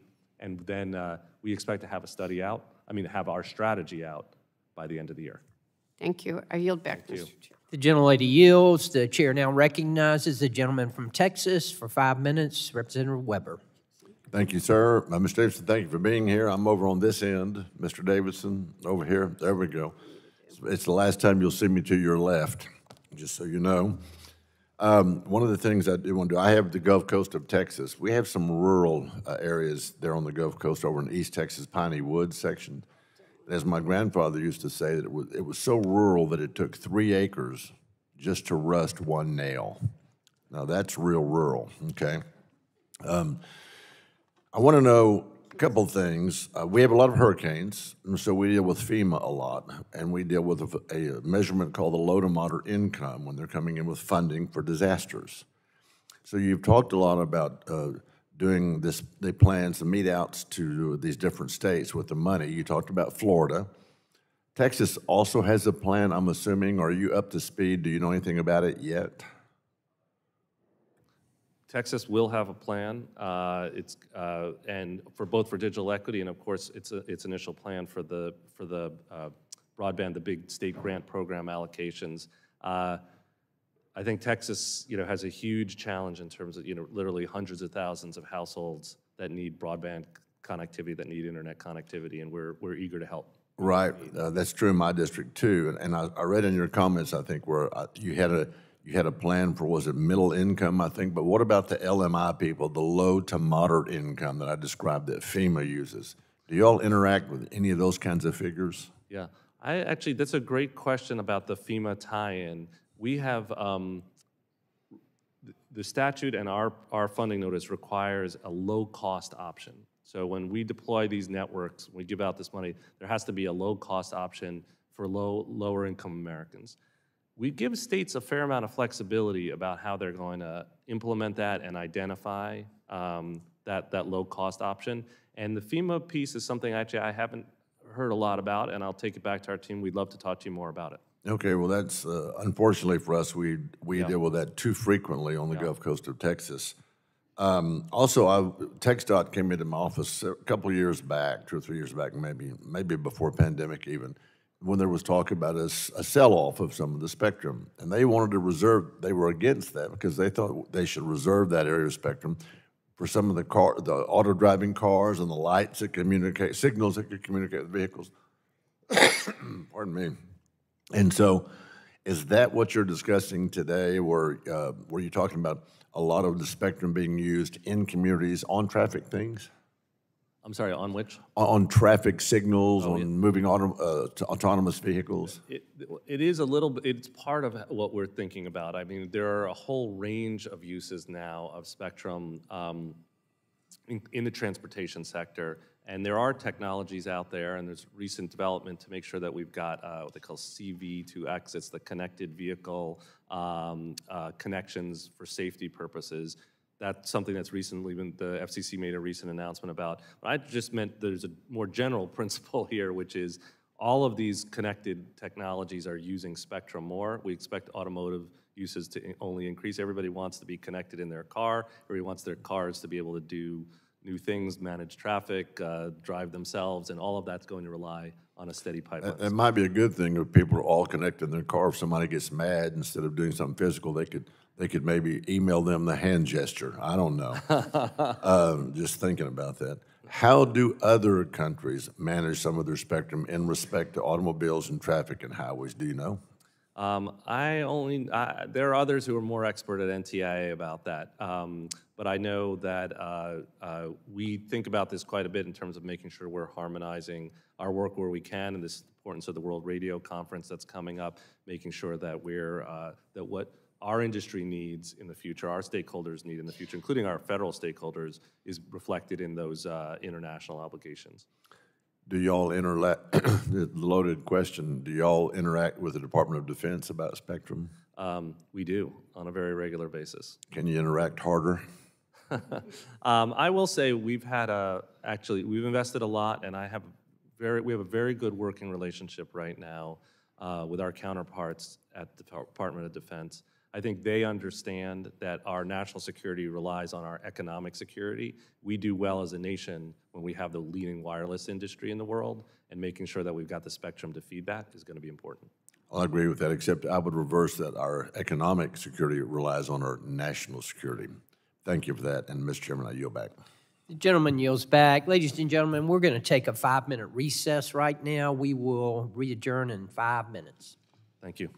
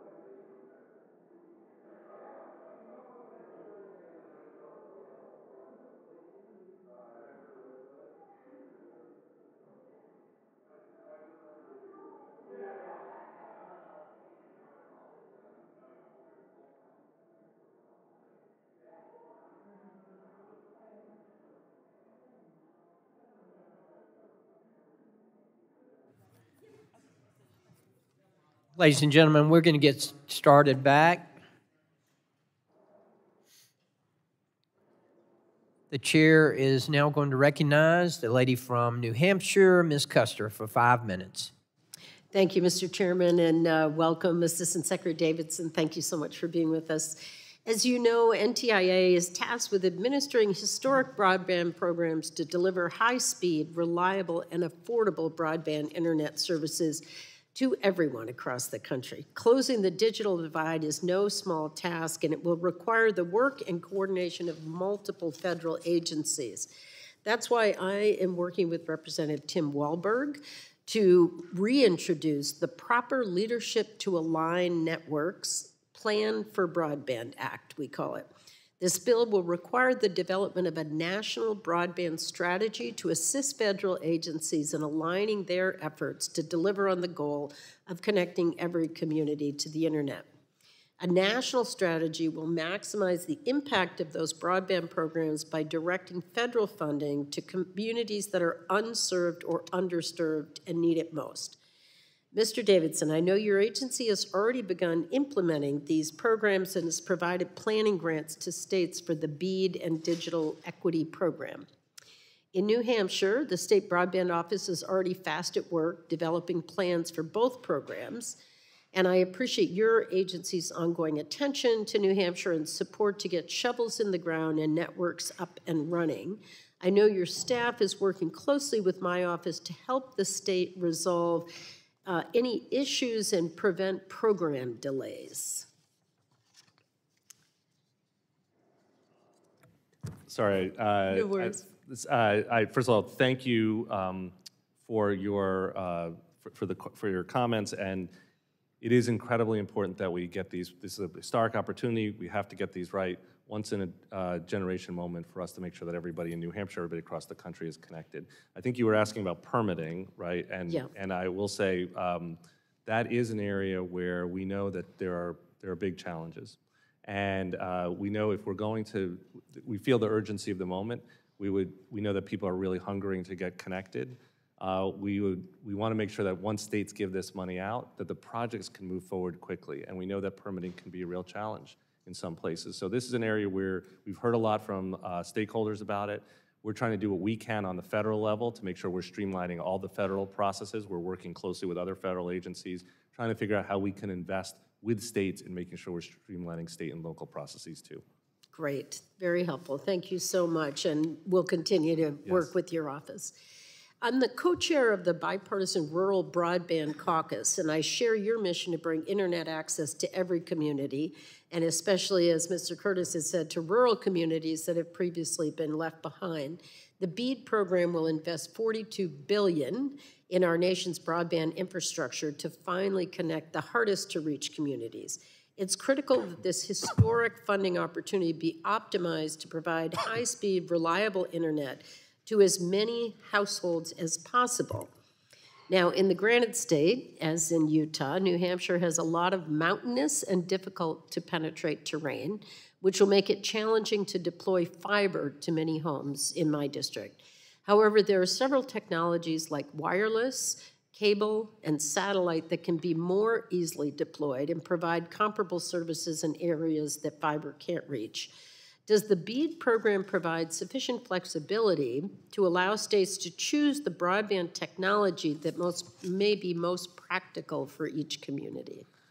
We believe it does. And as you rightly noted, every state is different, and we believe it's got to be an all-of-the-above approach if we're going to meet this goal of connecting everybody, particularly in rural America. And so we fully expect that states will have the flexibility to include a variety of technologies in their deployments. A lot will choose to favor fiber or have a lot of fiber. We hope there will be a lot of it out there because it's terrific, but in many places, there'll also be fixed wireless, there'll also be satellite deployments. Those are gonna be very good too, and we're excited about making sure that we've got the right mix. It'll vary from state to connect everyone. Terrific, thank you so much. One quick last question. Another potential barrier is workforce. We have an unemployment rate of 2.1%. Does the BEAD and Digital Equity Program provide support for training for workforce? We do allow, so first of all, let me just say that workforce and training issues are going to be huge. You rightly note already that unemployment rates are very low in some of these areas. We're expecting that we're going to need somewhere around 100,000 to 150,000 new jobs, 100,000 jobs that we'll have a shortfall on, and we are encouraging states to invest now in workforce training to make sure that we have the workforce we need when the money really hits and the shovels hit the ground. Terrific. Thank you so much, and I yield back. The gentlelady yields. The chair now recognizes the gentleman from Georgia, Mr. Allen, for 5 minutes. Thank you, Mr. Chairman, and thank you to our witness today. Mr. Davidson, the NTIA is leading a national spectrum strategy which requests feedback on broader spectrum management questions, in addition to specific frequency bands of interest. While I understand there is interest in exploring the utility of dynamic spectrum sharing modeling, how will these comments inform MTIA's effort to prioritize clearing exclusive use spectrum versus sharing? Well, I'll just say that we expect that there's going to need to be a another all-of-the-above approach if we're going to meet our future spectrum needs. There are needs for unlicensed spectrum, for shared spectrum, and also for exclusive licensed spectrum. And we're working on all of those, and our national spectrum strategy is designed to put together a strategy for meeting all of those needs, and particularly identifying 1,500 megahertz of spectrum to study to make sure we're meeting those needs in the years to come. Two of the bills we're reviewing today enshrine important cybersecurity roles in NTIA. It is my understanding that NTIA has been increasingly active on cybersecurity matters. As NTIA continues to take on more cyber security policy development initiatives, how important is it that the NTIA is informed by information security professionals in the private sector? Well, I think it's incredibly important that we're informed well about the work that we're doing. We know that a lot of great expertise exists in the private sector, and we regularly speak with folks there. We have a big mission there. I mean, the administration has made this a priority. There are a lot of other parts of the administration where this work is done. NTIA has a big role in sort of making sure that our broadband networks are secure, looking at our supply chain, and recently even taking on issues like the security of the internet router system, our border gateway protocol, BGP, and making sure that even in areas like that, we're a leading voice of expertise. And in this effort, where do you think NTIA can add value for the American taxpayer? Well, you know, again, I'll recognize there are other agencies that are taking the lead in this space. We believe we have a particular role to play as experts on thinking about the economic impact of cybersecurity policy, thinking about how it affects our other digital economy and telecommunications policies, our expertise and our work in standards internationally. Each of those areas touches on this work on cybersecurity, and we want to make sure we're doing our part. Again, there'll be others who take the lead, but we have a role to play, and we're going to make sure we do it well. Moving on, will NTIA recommend to OMB that the Buy American standards for optical fiber need to allow for more than one manufacturer to comply? We are looking very closely at making sure that we can meet the needs of our broadband deployments. At the same time, we want to make sure that we're using this if we're spending federal money here, we want to spend it to promote American manufacturing and American jobs where we can. So we're going to take a close look. We're working very closely with the fiber cable suppliers to make sure there's adequate supply. I was gratified to see that just recently an announcement in North Carolina. I was down there with the secretary. New assembly lines, manufacturing lines for fiber cable being put together specifically to meet the need that's being generated by these programs. So that's exactly what we're looking for. There's already been discussion today on rural cell service. Over the past several years, Georgia's 12th District has seen major improvements in home broadband connectivity. However, consistent cell service remains to be a big problem in the district. I've heard from plenty of my constituents before that they don't want to hear what the federal government's going to do to improve broadband access as long as they still do not have consistent cell service. What policies or incentives does NTIA recommend to encourage private companies to invest the cell infrastructure in rural areas? Well, the biggest thing is, of course, making sure that we've got that pipeline of spectrum available to them to do those deployments. And I think that's probably the biggest area where we're working hard to make sure that we're supporting the good work that's being also done by the Federal Communications Commission and others. Yeah, that's kind of my next question is how are you collaborating with the FCC to facilitate and expedite the deployment of cell towers, which again, trying to get permits and things like that so we can connect to the district? Yeah. Well, again, I mean, the FCC has been a real thought leader, a leader on this, not just thought leader, a real leader on making sure these deployments are happening. We're working closely with them on a range of issues. And I will also say our hope is that our broadband deployments, putting more connectivity, more backhaul out into the field will ultimately help also with some of these deployments. So we're eager to continue to collaborate on that. And thank you for your All right, thank you. And Mr. Chairman, I yield back. The gentleman yields back. The chair now recognizes the gentlelady from Illinois, Ms. Kelly, for 5 minutes. Thank you, Mr. Chair, and I want to thank Chair Latta and Ranking Member Matsui for holding this morning's hearing. Also want to thank Assistant Secretary Davidson for being here today and all the work NTIA is conducting to expand access to affordable, high-speed internet services. I, like many of you, don't think any community should be left out of the digital revolution. Equitable access to internet and broadband services is especially important for the rural parts of my district and many others. And that's why I, along with my constituents and other Illinoisans, are eager to see the BEAD program materialize into projects in our communities. But I know you and the agency still have work ahead of you, particularly looking ahead to June 30th and the announcements of allocations.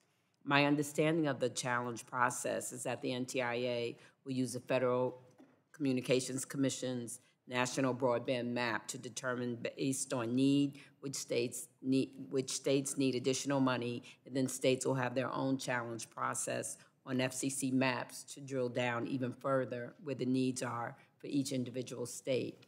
So Assistant Secretary Davidson, now that NTIA has received public comment on this challenge process, when will NTIA finalize its model challenge process for the BEAD program? And once allotments are announced, how does NTIA plan to work with states to incorporate third-party data to provide a better picture of internet availability? Well, Congressman, first of all, thank you for those questions. Thank you for your support of these programs. And we do feel the weight of this historic opportunity here to connect everybody and make sure that no one is left behind. The state challenge process that you mentioned is actually quite important here because it's a way to make sure that the states are putting together their version of their programs are not are spending the money where they should be spending it, and that we've really uncovered where the unserved truly are. And we know those unserved communities, they exist, those unserved locations. We have broadband deserts in urban areas and suburban areas, and the state challenge processes are going to be really important, making sure we uncover all of those and we're really spending the money where the need is. We've released actually proposed guidance on the challenge processes. We are also providing what I think of as a kind of plug-and-play model for states, so that we're offering sort of kind of model guidance. Here's a challenge process that you can just pick up and use that we think will meet meet the requirements of the statute, and states can use that. But we also expect some states are going to kind of go with their own, and we're prepared to look at that too.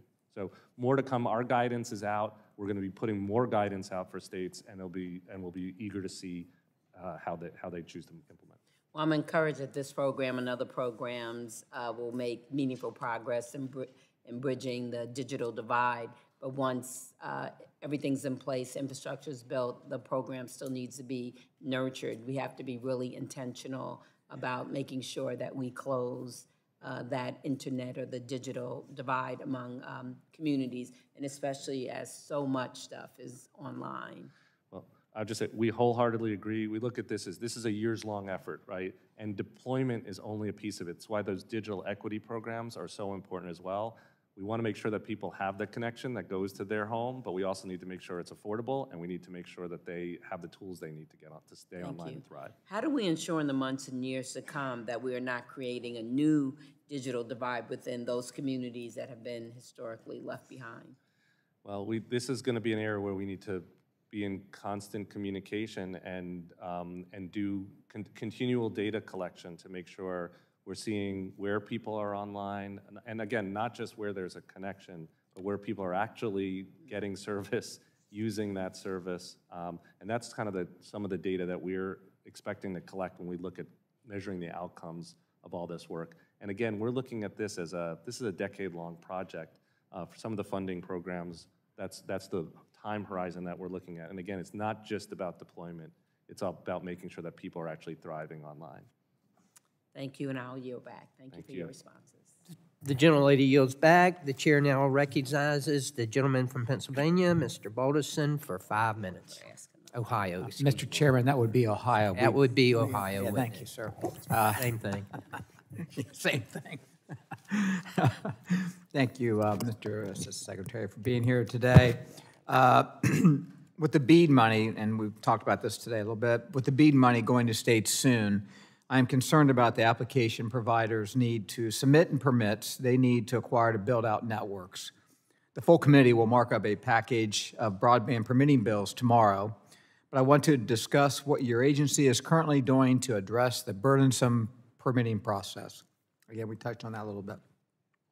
Long permitting or environmental reviews can significantly delay the deployment of networks. Can you tell me what NTIA is doing to streamline deployment approvals to ensure BEAD funding is being used to rapidly deploy networks to underserved and unserved households and businesses? Well, it's a terrific question, sir, because we're keenly interested and concerned about the potential delays in deployment. We feel the urgency of the moment. We know that people really want these networks. We're working hard to get money out to the states and ultimately to providers. We would hate it to be a situation where providers get their money and then they're not able to build their networks for years because of these kinds of hurdles. We're working very closely now to develop a permitting a strategy. We're working closely with other federal agencies to streamline the federal permitting process, and that is starting to bear real fruit. That's the area where we have the greatest control, and making sure we're working with the big land management agencies and others who can help us there. The other big challenge is going to be the state and local level. Agree. Thank you. I think everyone in this room agrees that we want to close the digital divide and connect all Americans. As you know, many households in rural Ohio and my district remain completely underserved. Do you think that BEAD program funds should be prioritized for households that are completely unserved before using funds to upgrade speeds for existing networks? Yeah, I think the statute that we're implementing is very clear. We're given an ambitious mission, connect everybody in the country. We're only going to meet that mission if we're making sure we spend our money wisely where it's most needed. The statute's very clear in our minds. Unserved first, and that's where we're going to spend the money. All right, thank you. My last question is I want to shift topics to the supply chain. With such a massive increase of federal dollars going toward broadband, providers will be competing for the same materials as they build out networks at the same time. What is your agency doing to ensure that the supply chain for network equipment is strong and that there won't be delays caused by a sudden increase in demand for network equipment? Well, I'll just say, and you think about it in the context of the broadband programs, correct, sir? So it's a really important question, Congressman, because we are also wanting to make sure that there aren't unfortunate delays or increases in prices because we don't have the supply chain that we need. So this is an area where we're investing quite a bit of energy because we see this as not just a connectivity program, but it's also an American jobs and manufacturing program. And where we can, we really want to work with and incentivize the builders of the network equipment, the builders of fiber optic cable, to make sure that they're manufacturing that equipment in the U.S. and and that they know there's this big opportunity coming from this funding. So we're really pushing and working with providers to make sure we're getting more American jobs, more manufacturing here in the U.S. We'll note that there will probably be challenges to doing that. There are areas, there's kinds of equipment that are going to be very hard to source here in the U.S. And as we have in other programs, we'll be looking at waivers, but the bar for those waivers need to be high. We want to make sure we're doing everything we can to get the equipment sourced locally. Then we'll make sure but we want to make sure these programs succeed. And so we're working to really take a close eye piece by piece at what's needed in the supply chain. Okay, thank you very much. Mr. Chairman, I yield back. The gentleman from Ohio yields back. The chair now recognizes the gentlelady from Texas, Ms. Fleischer, for 5 minutes.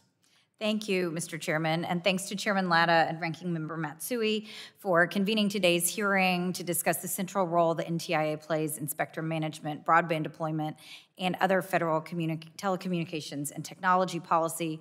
We've covered these topics pretty extensively today. Assistant Secretary Davidson, I thank you for joining us and discussing these topics, sharing your insights with us, with our entire subcommittee. As you mentioned in your opening statement, one of NTIA's many important responsibilities is management of public safety communications, including Next Generation 911 and overseeing the First Responder Network Authority, or FirstNet. This is a topic we haven't really touched on yet in this hearing, so I'm glad to have a chance to ask you about it and also to see the first responders who've joined us today for this hearing. I appreciated getting the chance to visit with them. Since January of 2018, all 50 states and 6 territories have opted into FirstNet and use it to coordinate state and local law enforcement and first responder efforts. In my district, Texas's 7th Congressional District in the Houston area, not far from Mr. Weber's, we have seen this network has been absolutely essential in supporting crisis response from natural disasters to the COVID-19 pandemic. And I just visited with Chief Schaefer about how vital this connectivity has been to his community in Washington State. So last week, I reintroduced the FirstNet Reauthorization Act to ensure network continuity and to support our first responders. And I'm so glad that the committee has brought that before us for consideration so quickly. So I want to focus my questions to you on this issue. First, Mr. Davidson, can you just talk about how FirstNet serves as an example of a public-private partnership? Well, I have to say thank you for this question, and I'm glad we're getting a chance to talk about it, because FirstNet has been in many ways an amazing success story in terms of an example of a very highly successful public-private partnership. I served in the Commerce Department previously, and when I left when I was serving in 2015, 2016, FirstNet was just a PowerPoint presentation. It was an idea. To come back now and see a network that is supporting over 4.7 million first responders around the country, over 25,000 public safety agencies, fire departments, like we've seen here today, police departments, EMTs who are relying on the FirstNet network to make sure that they have connectivity on a bad day in case of emergency. And the networks were working incredibly well. So it's really an example of a success story of how we can build a public-private partnership to serve a real need for our first responders. Well, thank you, and I think that leads into my follow-up question very nicely, which is, can you tell us why it's so important to reauthorize FirstNet before its sunset in 2027? Right. Well, it's incredibly important because the project does sunset in 2027 without reauthorization. We need that reauthorization. We now have millions of first responders who are relying on the network. It's been highly successful, and there's stories every month, every year, all the time about how FirstNet has been able to help in the cases of day-to-day emergencies, in the case of public, major disasters, and I just know that we need to reauthorize it to make sure it's on firm footing, and we should do it well in advance of the actual deadline so that we can continue to operate with confidence and with our private sector partner to make sure we're continuing to invest in the network and build it out for the first responders who need it. Well, thank you so much for that. I look forward to working with my colleagues on the subcommittee and on our committee to reauthorize this important program. And I have about a minute left, so with the time I have left, I do want to touch on one other topic, one that we've discussed pretty extensively today, and several of my colleagues just asked you kind of related questions. Ms. Custer, Mr. Allen, and Mr. Balderson all asked about permitting relating to NTIA implementation of BEAD funds. And I have introduced, both in the last Congress and again in this Congress, the Broadband Incentives for Communities Act, which provide grants for local governments to hire and train employees, to buy software, to do things to expand their permitting capabilities. And this is something that we know from experience in my district in Houston, where we have some of the largest operators and folks who are working on building out this infrastructure, they have seen that this is absolutely essential to effective broadband deployment.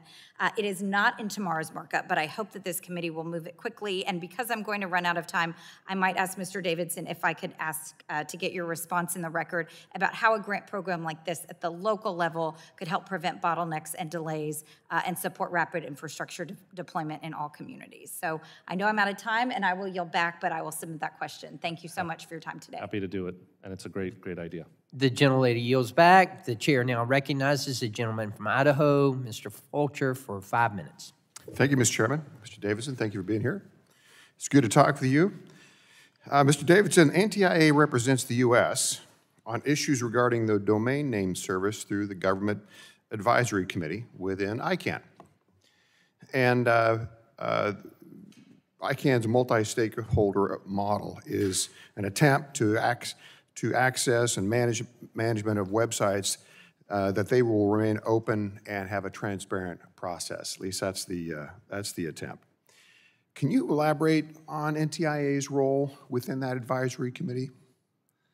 Absolutely. So first of all, the domain name system and the issues around it are in some ways in the background. Most Americans probably aren't really thinking about how the domain name system works, but it's actually an incredibly important area to make sure it's functioning properly. And we've had this multi-stakeholder approach, not run by governments, but actually run by the community of technical experts. It's been very successful so far. There is a government advisory committee, and NTIA serves as the federal lead, the U.S. lead on that advisory committee, making sure that we're the interface so that we work at ICANN to solve big issues. So with that, can you share with us what steps that NTIA has been taking to ensure internet domains aren't abused or supporting cybersecurity attacks, making sure they're not devastating and impacting us in a negative fashion? It's an area of, all of those are areas of real constant attention. We have staff who are part of the ICANN working groups on some of those issues. We are particularly interested in making sure, for example, that we have the continued operation of the WHOIS database to make sure that legitimate law enforcement and other folks who need access to that information are able to get it. We're keenly interested in the security of the domain name system, making sure that we're supporting it in any ways we can from the federal government side. So those are all topics you mentioned are all topics that we are watching and engaged on, I think are quite important. So one of the things I wanted to just get your feeling on was where you think NTIA's position is within this effort, and if you think you've got the strength position there. To set that up, Congress has recently taken steps to elevate NTIA's cybersecurity policy expertise as cybersecurity risks present more challenges for American businesses and consumers. Specifically, in 2019, directed NTIA to carry out a supply chain vulnerability information sharing program known as the CSCRIP program. And so, from our vantage point, one of NTIA's strengths as an agency is its policy development and multi-stakeholder approach, which you just talked about, to convening other agencies. One of the examples is NTIA works with other federal agencies on spectrum matters, and under the Access Broadband Act, NTIA also works closely with federal agencies to coordinate broadband deployment and permitting challenges. So from your vantage point, do you think NTIA is in a strong position of leverage there when it comes to interagency cybersecurity challenge? I'm very proud of our work in this space, and thank you for asking about it. We do feel there are, as I said in answer to a previous question, there are a lot of agencies that are working on cybersecurity within the federal government on an operational level. We're trying to do our part on this, and our focus is really about cybersecurity policy. And where I think we've had real expertise to bring to the table has been in understanding the policy dimensions of some of our cybersecurity issues, really understanding the impact on the economy and on businesses of some of the cybersecurity policies that we're putting in place. We're also doing a lot of operational work ourselves, thinking about, for example, our broadband deployment and making sure we've got good cybersecurity standards for all the federal money that's going out. We think about it in the context of spectrum, as you mentioned. We're working on the C-SCRIP program to make sure that we've got good supply chain information about cybersecurity risks going out to smaller companies. So across the board, working on our vulnerability equities process. So across the board, we've got areas. We've got, we're not the biggest operational agency out there, but on cybersecurity policy, we've got a real role to play, and we're very proud of the work we're doing there. Thank you for that. And I am about out of time, but I am going to submit a question in writing to you. It has to do with GDPR and their privacy versus the WHOIS directory, but I'll get that to you in writing. Very important question. Glad to answer it. Mr. Chairman, yield back. The gentleman yields. The chair now recognizes the lady from Minnesota, Ms. Craig, for 5 minutes. Thank you so much, Mr. Chairman, and thank you, Ranking Member Matsui, for holding today's hearing. And thank you, Assistant Secretary Davidson, for being here today, and of course for the work that you do to make sure that Americans have reliable access to the internet. Our communities and constituents rely on affordable, accessible broadband for their health care, to support their businesses, and for their children to do their schoolwork these days. The need for reliable broadband access in rural areas is significant, and there are still too many communities, even in Minnesota's 2nd District, that lack this essential infrastructure. I believe that the work NTIA is doing is critical to helping us close the digital divide, so thank you so much for that. We've heard from you today repeatedly that NTIA expects states to honor enforceable commitments to deploy broadband and treat those areas as served for purposes of BEAD. Given that federal and state agencies are currently making awards for infrastructure under different programs, I want to make sure we avoid duplication of funding so that those dollars reach as many communities as possible. So, a couple of questions for you. How is NTIA working with other agencies to distribute those funding awards for various projects in a way that ensures consistency and equity across states and townships? Well, I really appreciate that question, and we've been given a huge mission. The President has directed us. We have to make sure that everyone in America has access to high-speed, affordable, reliable internet service. And he keeps saying everyone, which makes us a little nervous, but to do that, we know we have to be smart about it, and that means avoiding a duplication where federal funding's already happening. So we're working very closely with other agencies. We coordinate with them on a very regular basis. Our staffs are in constant communication. We've put in place new MOUs so that we can exchange data with some of those other agencies, and there's just a huge amount of coordination from the White House on down to make sure that we are marching in lockstep and we're not duplicating efforts. I appreciate that very much. Let me just follow up with what specific actions are you taking to make sure that underserved communities, which in Minnesota are often our rural communities, are prioritized when it comes to building both affordable and accessible broadband infrastructure? And you just said in your remarks, everyone. That's a tall order, given the geography of certain congressional districts across this country. Even in my own, it's very difficult. So give me a sense of what you're doing to close that gap in rural communities. Sure. Well, I think it's very important that, starting point, again, we're taking the mission to heart, which is really to connect everybody. And the statute, the bipartisan infrastructure law, is very clear that the priority is to serve unserved communities first. So truly those communities that, those locations, those households that don't have that basic 25 megabit per second, service. And we're going to make sure that that's a state focus. We're being faithful to the statute, and that is how we're really going to make sure we're getting to these rural communities, by saying we've got to prioritize the unserved. Every state has, including the state of Minnesota, has to give us a plan for how they're going to reach everybody in their state with the funding that they've been given, and we expect it to include a variety of technologies to be able to do that. Thank you. Again, thank you so much for testifying here to us today and so generous with your time. And with that, Mr. Chair, I'll yield back some life to my colleagues. The gentlelady yields. The chair now recognizes the gentleman from Texas, Mr. Pfluger, for 5 minutes. Thank you, Mr. Chairman, and Assistant Secretary, thank you for being here.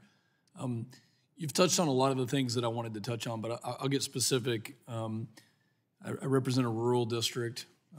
It's home to the most prolific energy producing area in the country, in fact, probably in the world, and also produces a tremendous amount of agriculture.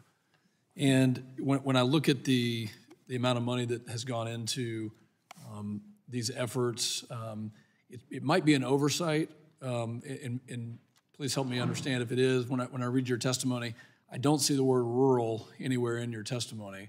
And that really is concerning because I think you've heard on a bipartisan level, in fact, from my colleague from Minnesota, talking about underserved areas being rural.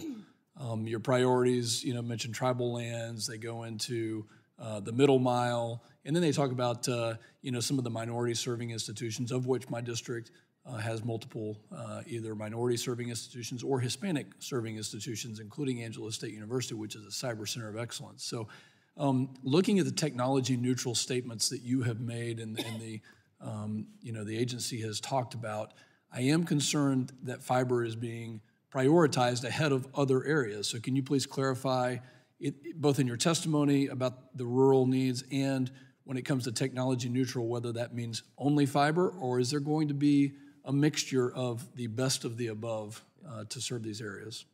Well, as a starting point, we've been given this mission to connect everyone in the country with high-speed, reliable, affordable internet service, and we really mean everyone. So that includes, and we know, and in fact, in some ways, perhaps it goes without saying more than it should, we know that includes, and primarily will be rural areas where there's a huge number of unserved locations. So it's top of mind for us how to reach these rural communities. You heard, and I stand by what I also said to the Congresswoman from Minnesota. We are going to make sure that we are reaching the unserved first. We've required every state to submit a plan to us before they get their money that shows how they are going to reach all of the unserved in their states. And for many of them, the real challenges are going to be in the rural areas. Yeah. And it's going to require, as you know, a variety of technologies. And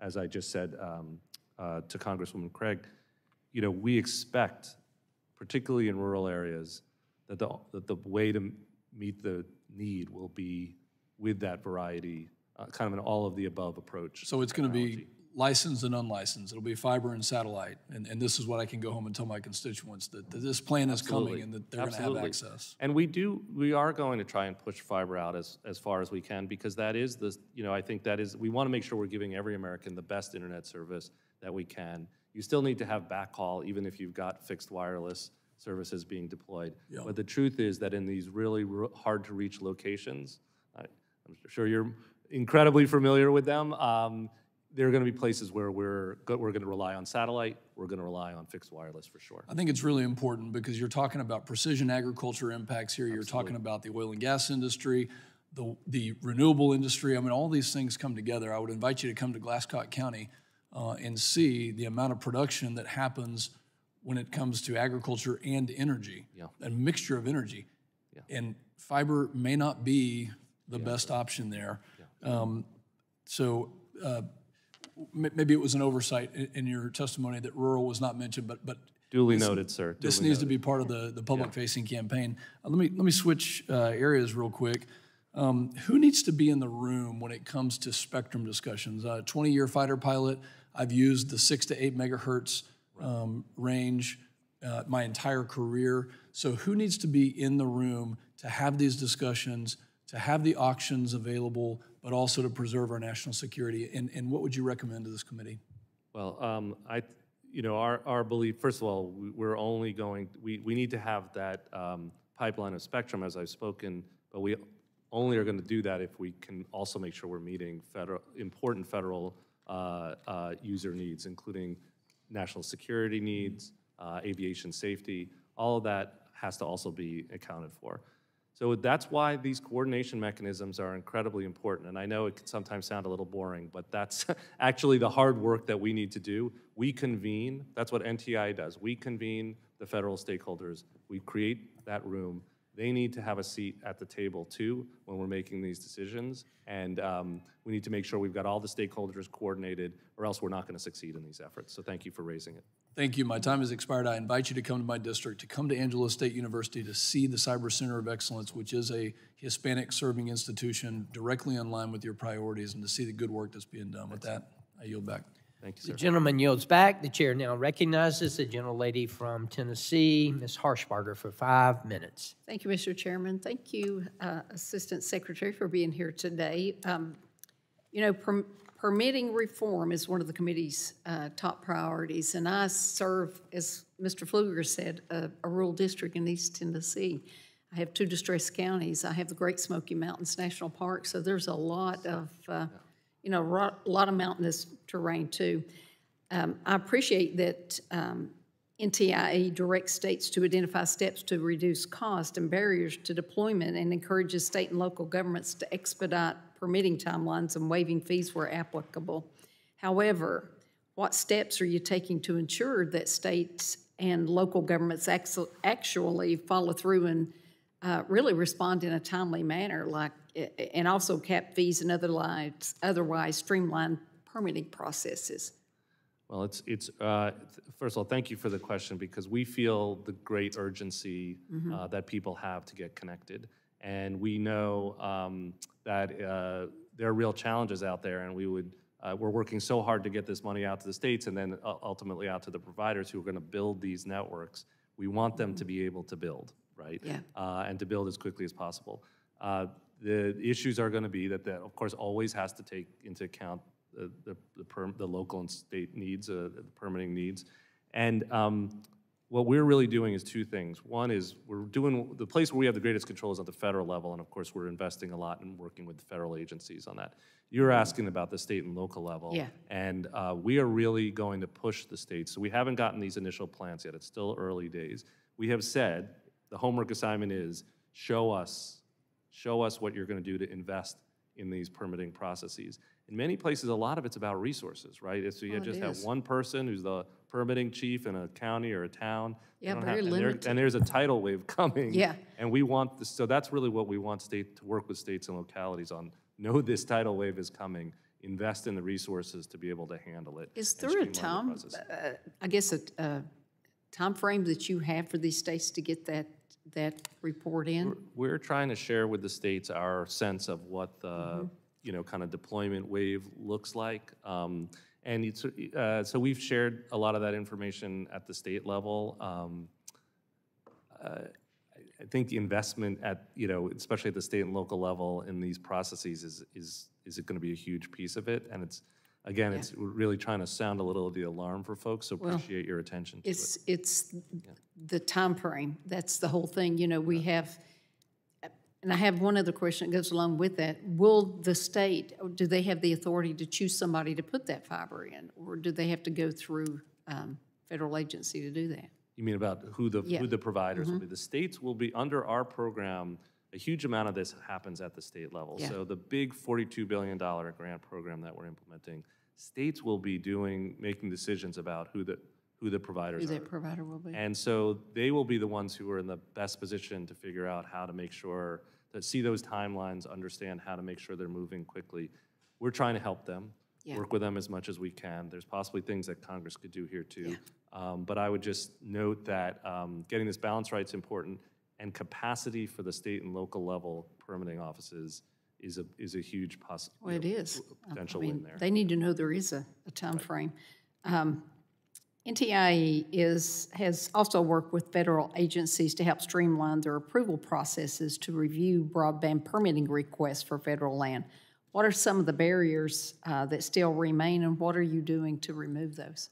Well, I think one of the things we've seen has been really about capacity, and I'm gratified to see that these conversations are bearing fruit. Again, it's still early days here. We're looking at a wave that's going to come in probably 2025 when you really talk about shovels hitting the ground and a lot of money being spent. But we've started this early work of working with the big land management agencies, folks who administer this, to make sure, again, that they understand these timelines, that they know, and it is also already starting on some of our programs, and so that they're putting the resources in and will have the expertise in place to have people on the ground who can do rapid review of these applications. Okay, thanks so much. I think Thanks. I have 25 seconds. I'll yield back, Mr. Chairman. Thank you. The gentlelady yields back. The chair now recognizes the gentlelady from Georgia, Ms. Kamick.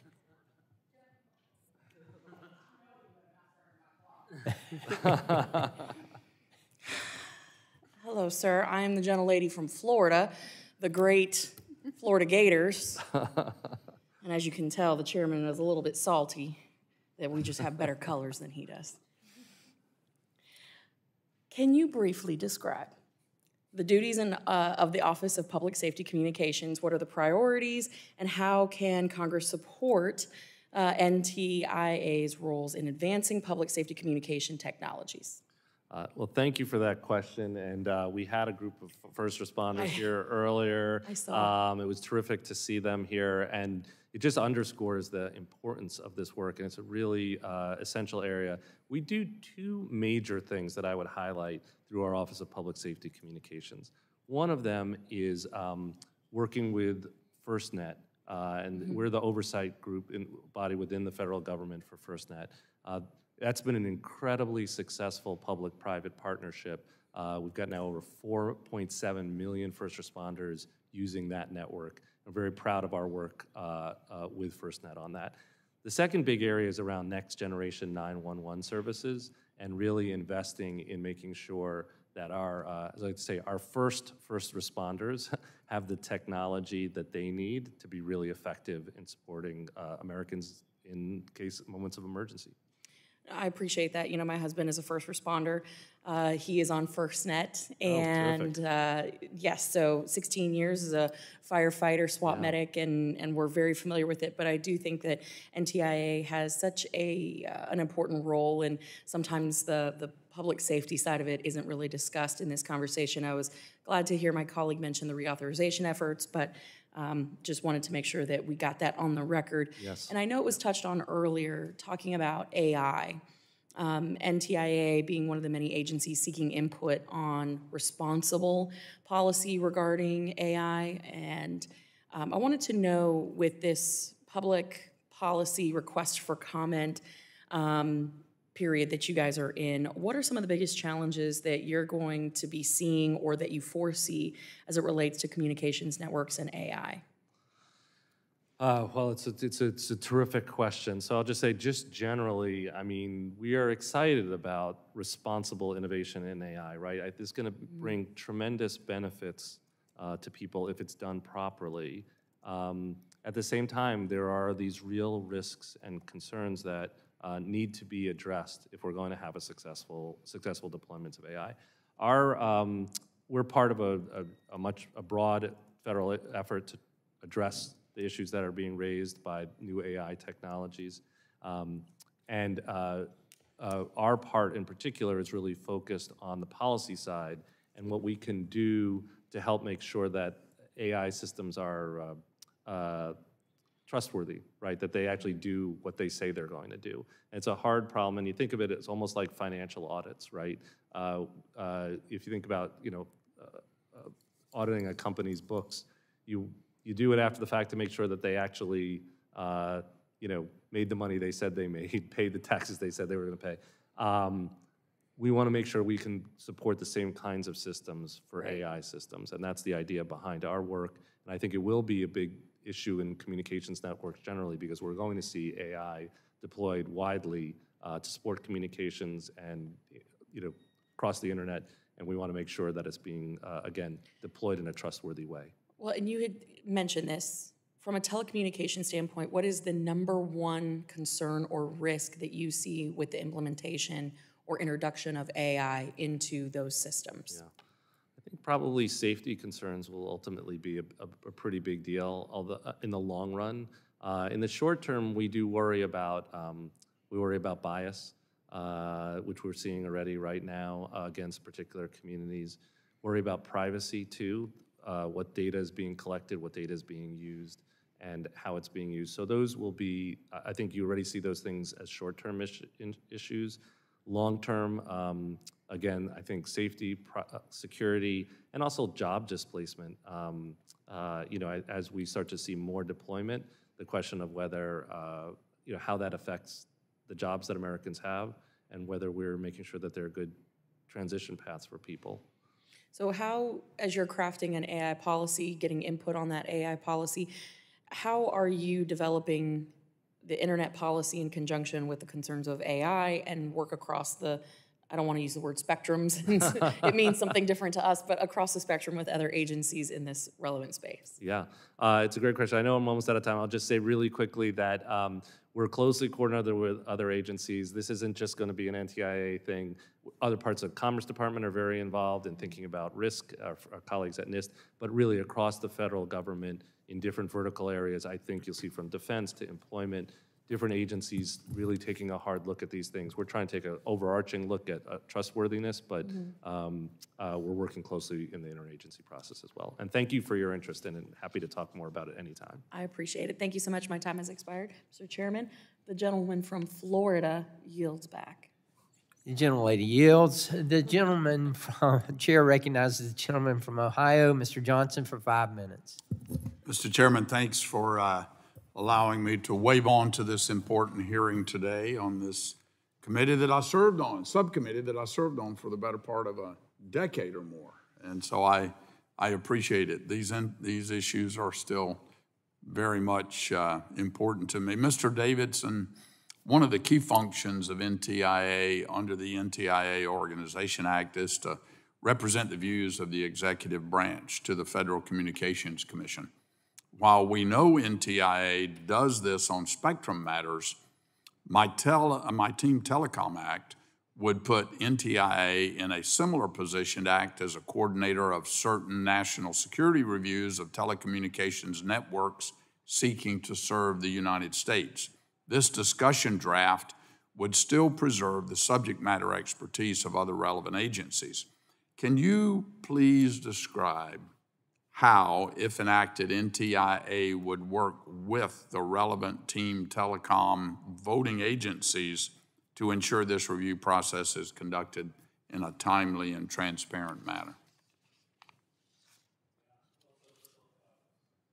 I appreciate the question, and as you can imagine, as a computer scientist, you'll probably appreciate this, that many of the issues that we face in those settings are, you know, they're complex technical issues. They really require a depth of expertise to understand the issues and understand their implications for our economy, for companies. And that has been the role that NTIA has often played in these conversations, has been to be an expert voice that we can offer as a counterpoint at times to some of our colleagues in these conversations. So I just say, you know, we try to coordinate and make sure that we are raising those kinds of issues, really understanding the technology and its policy implications.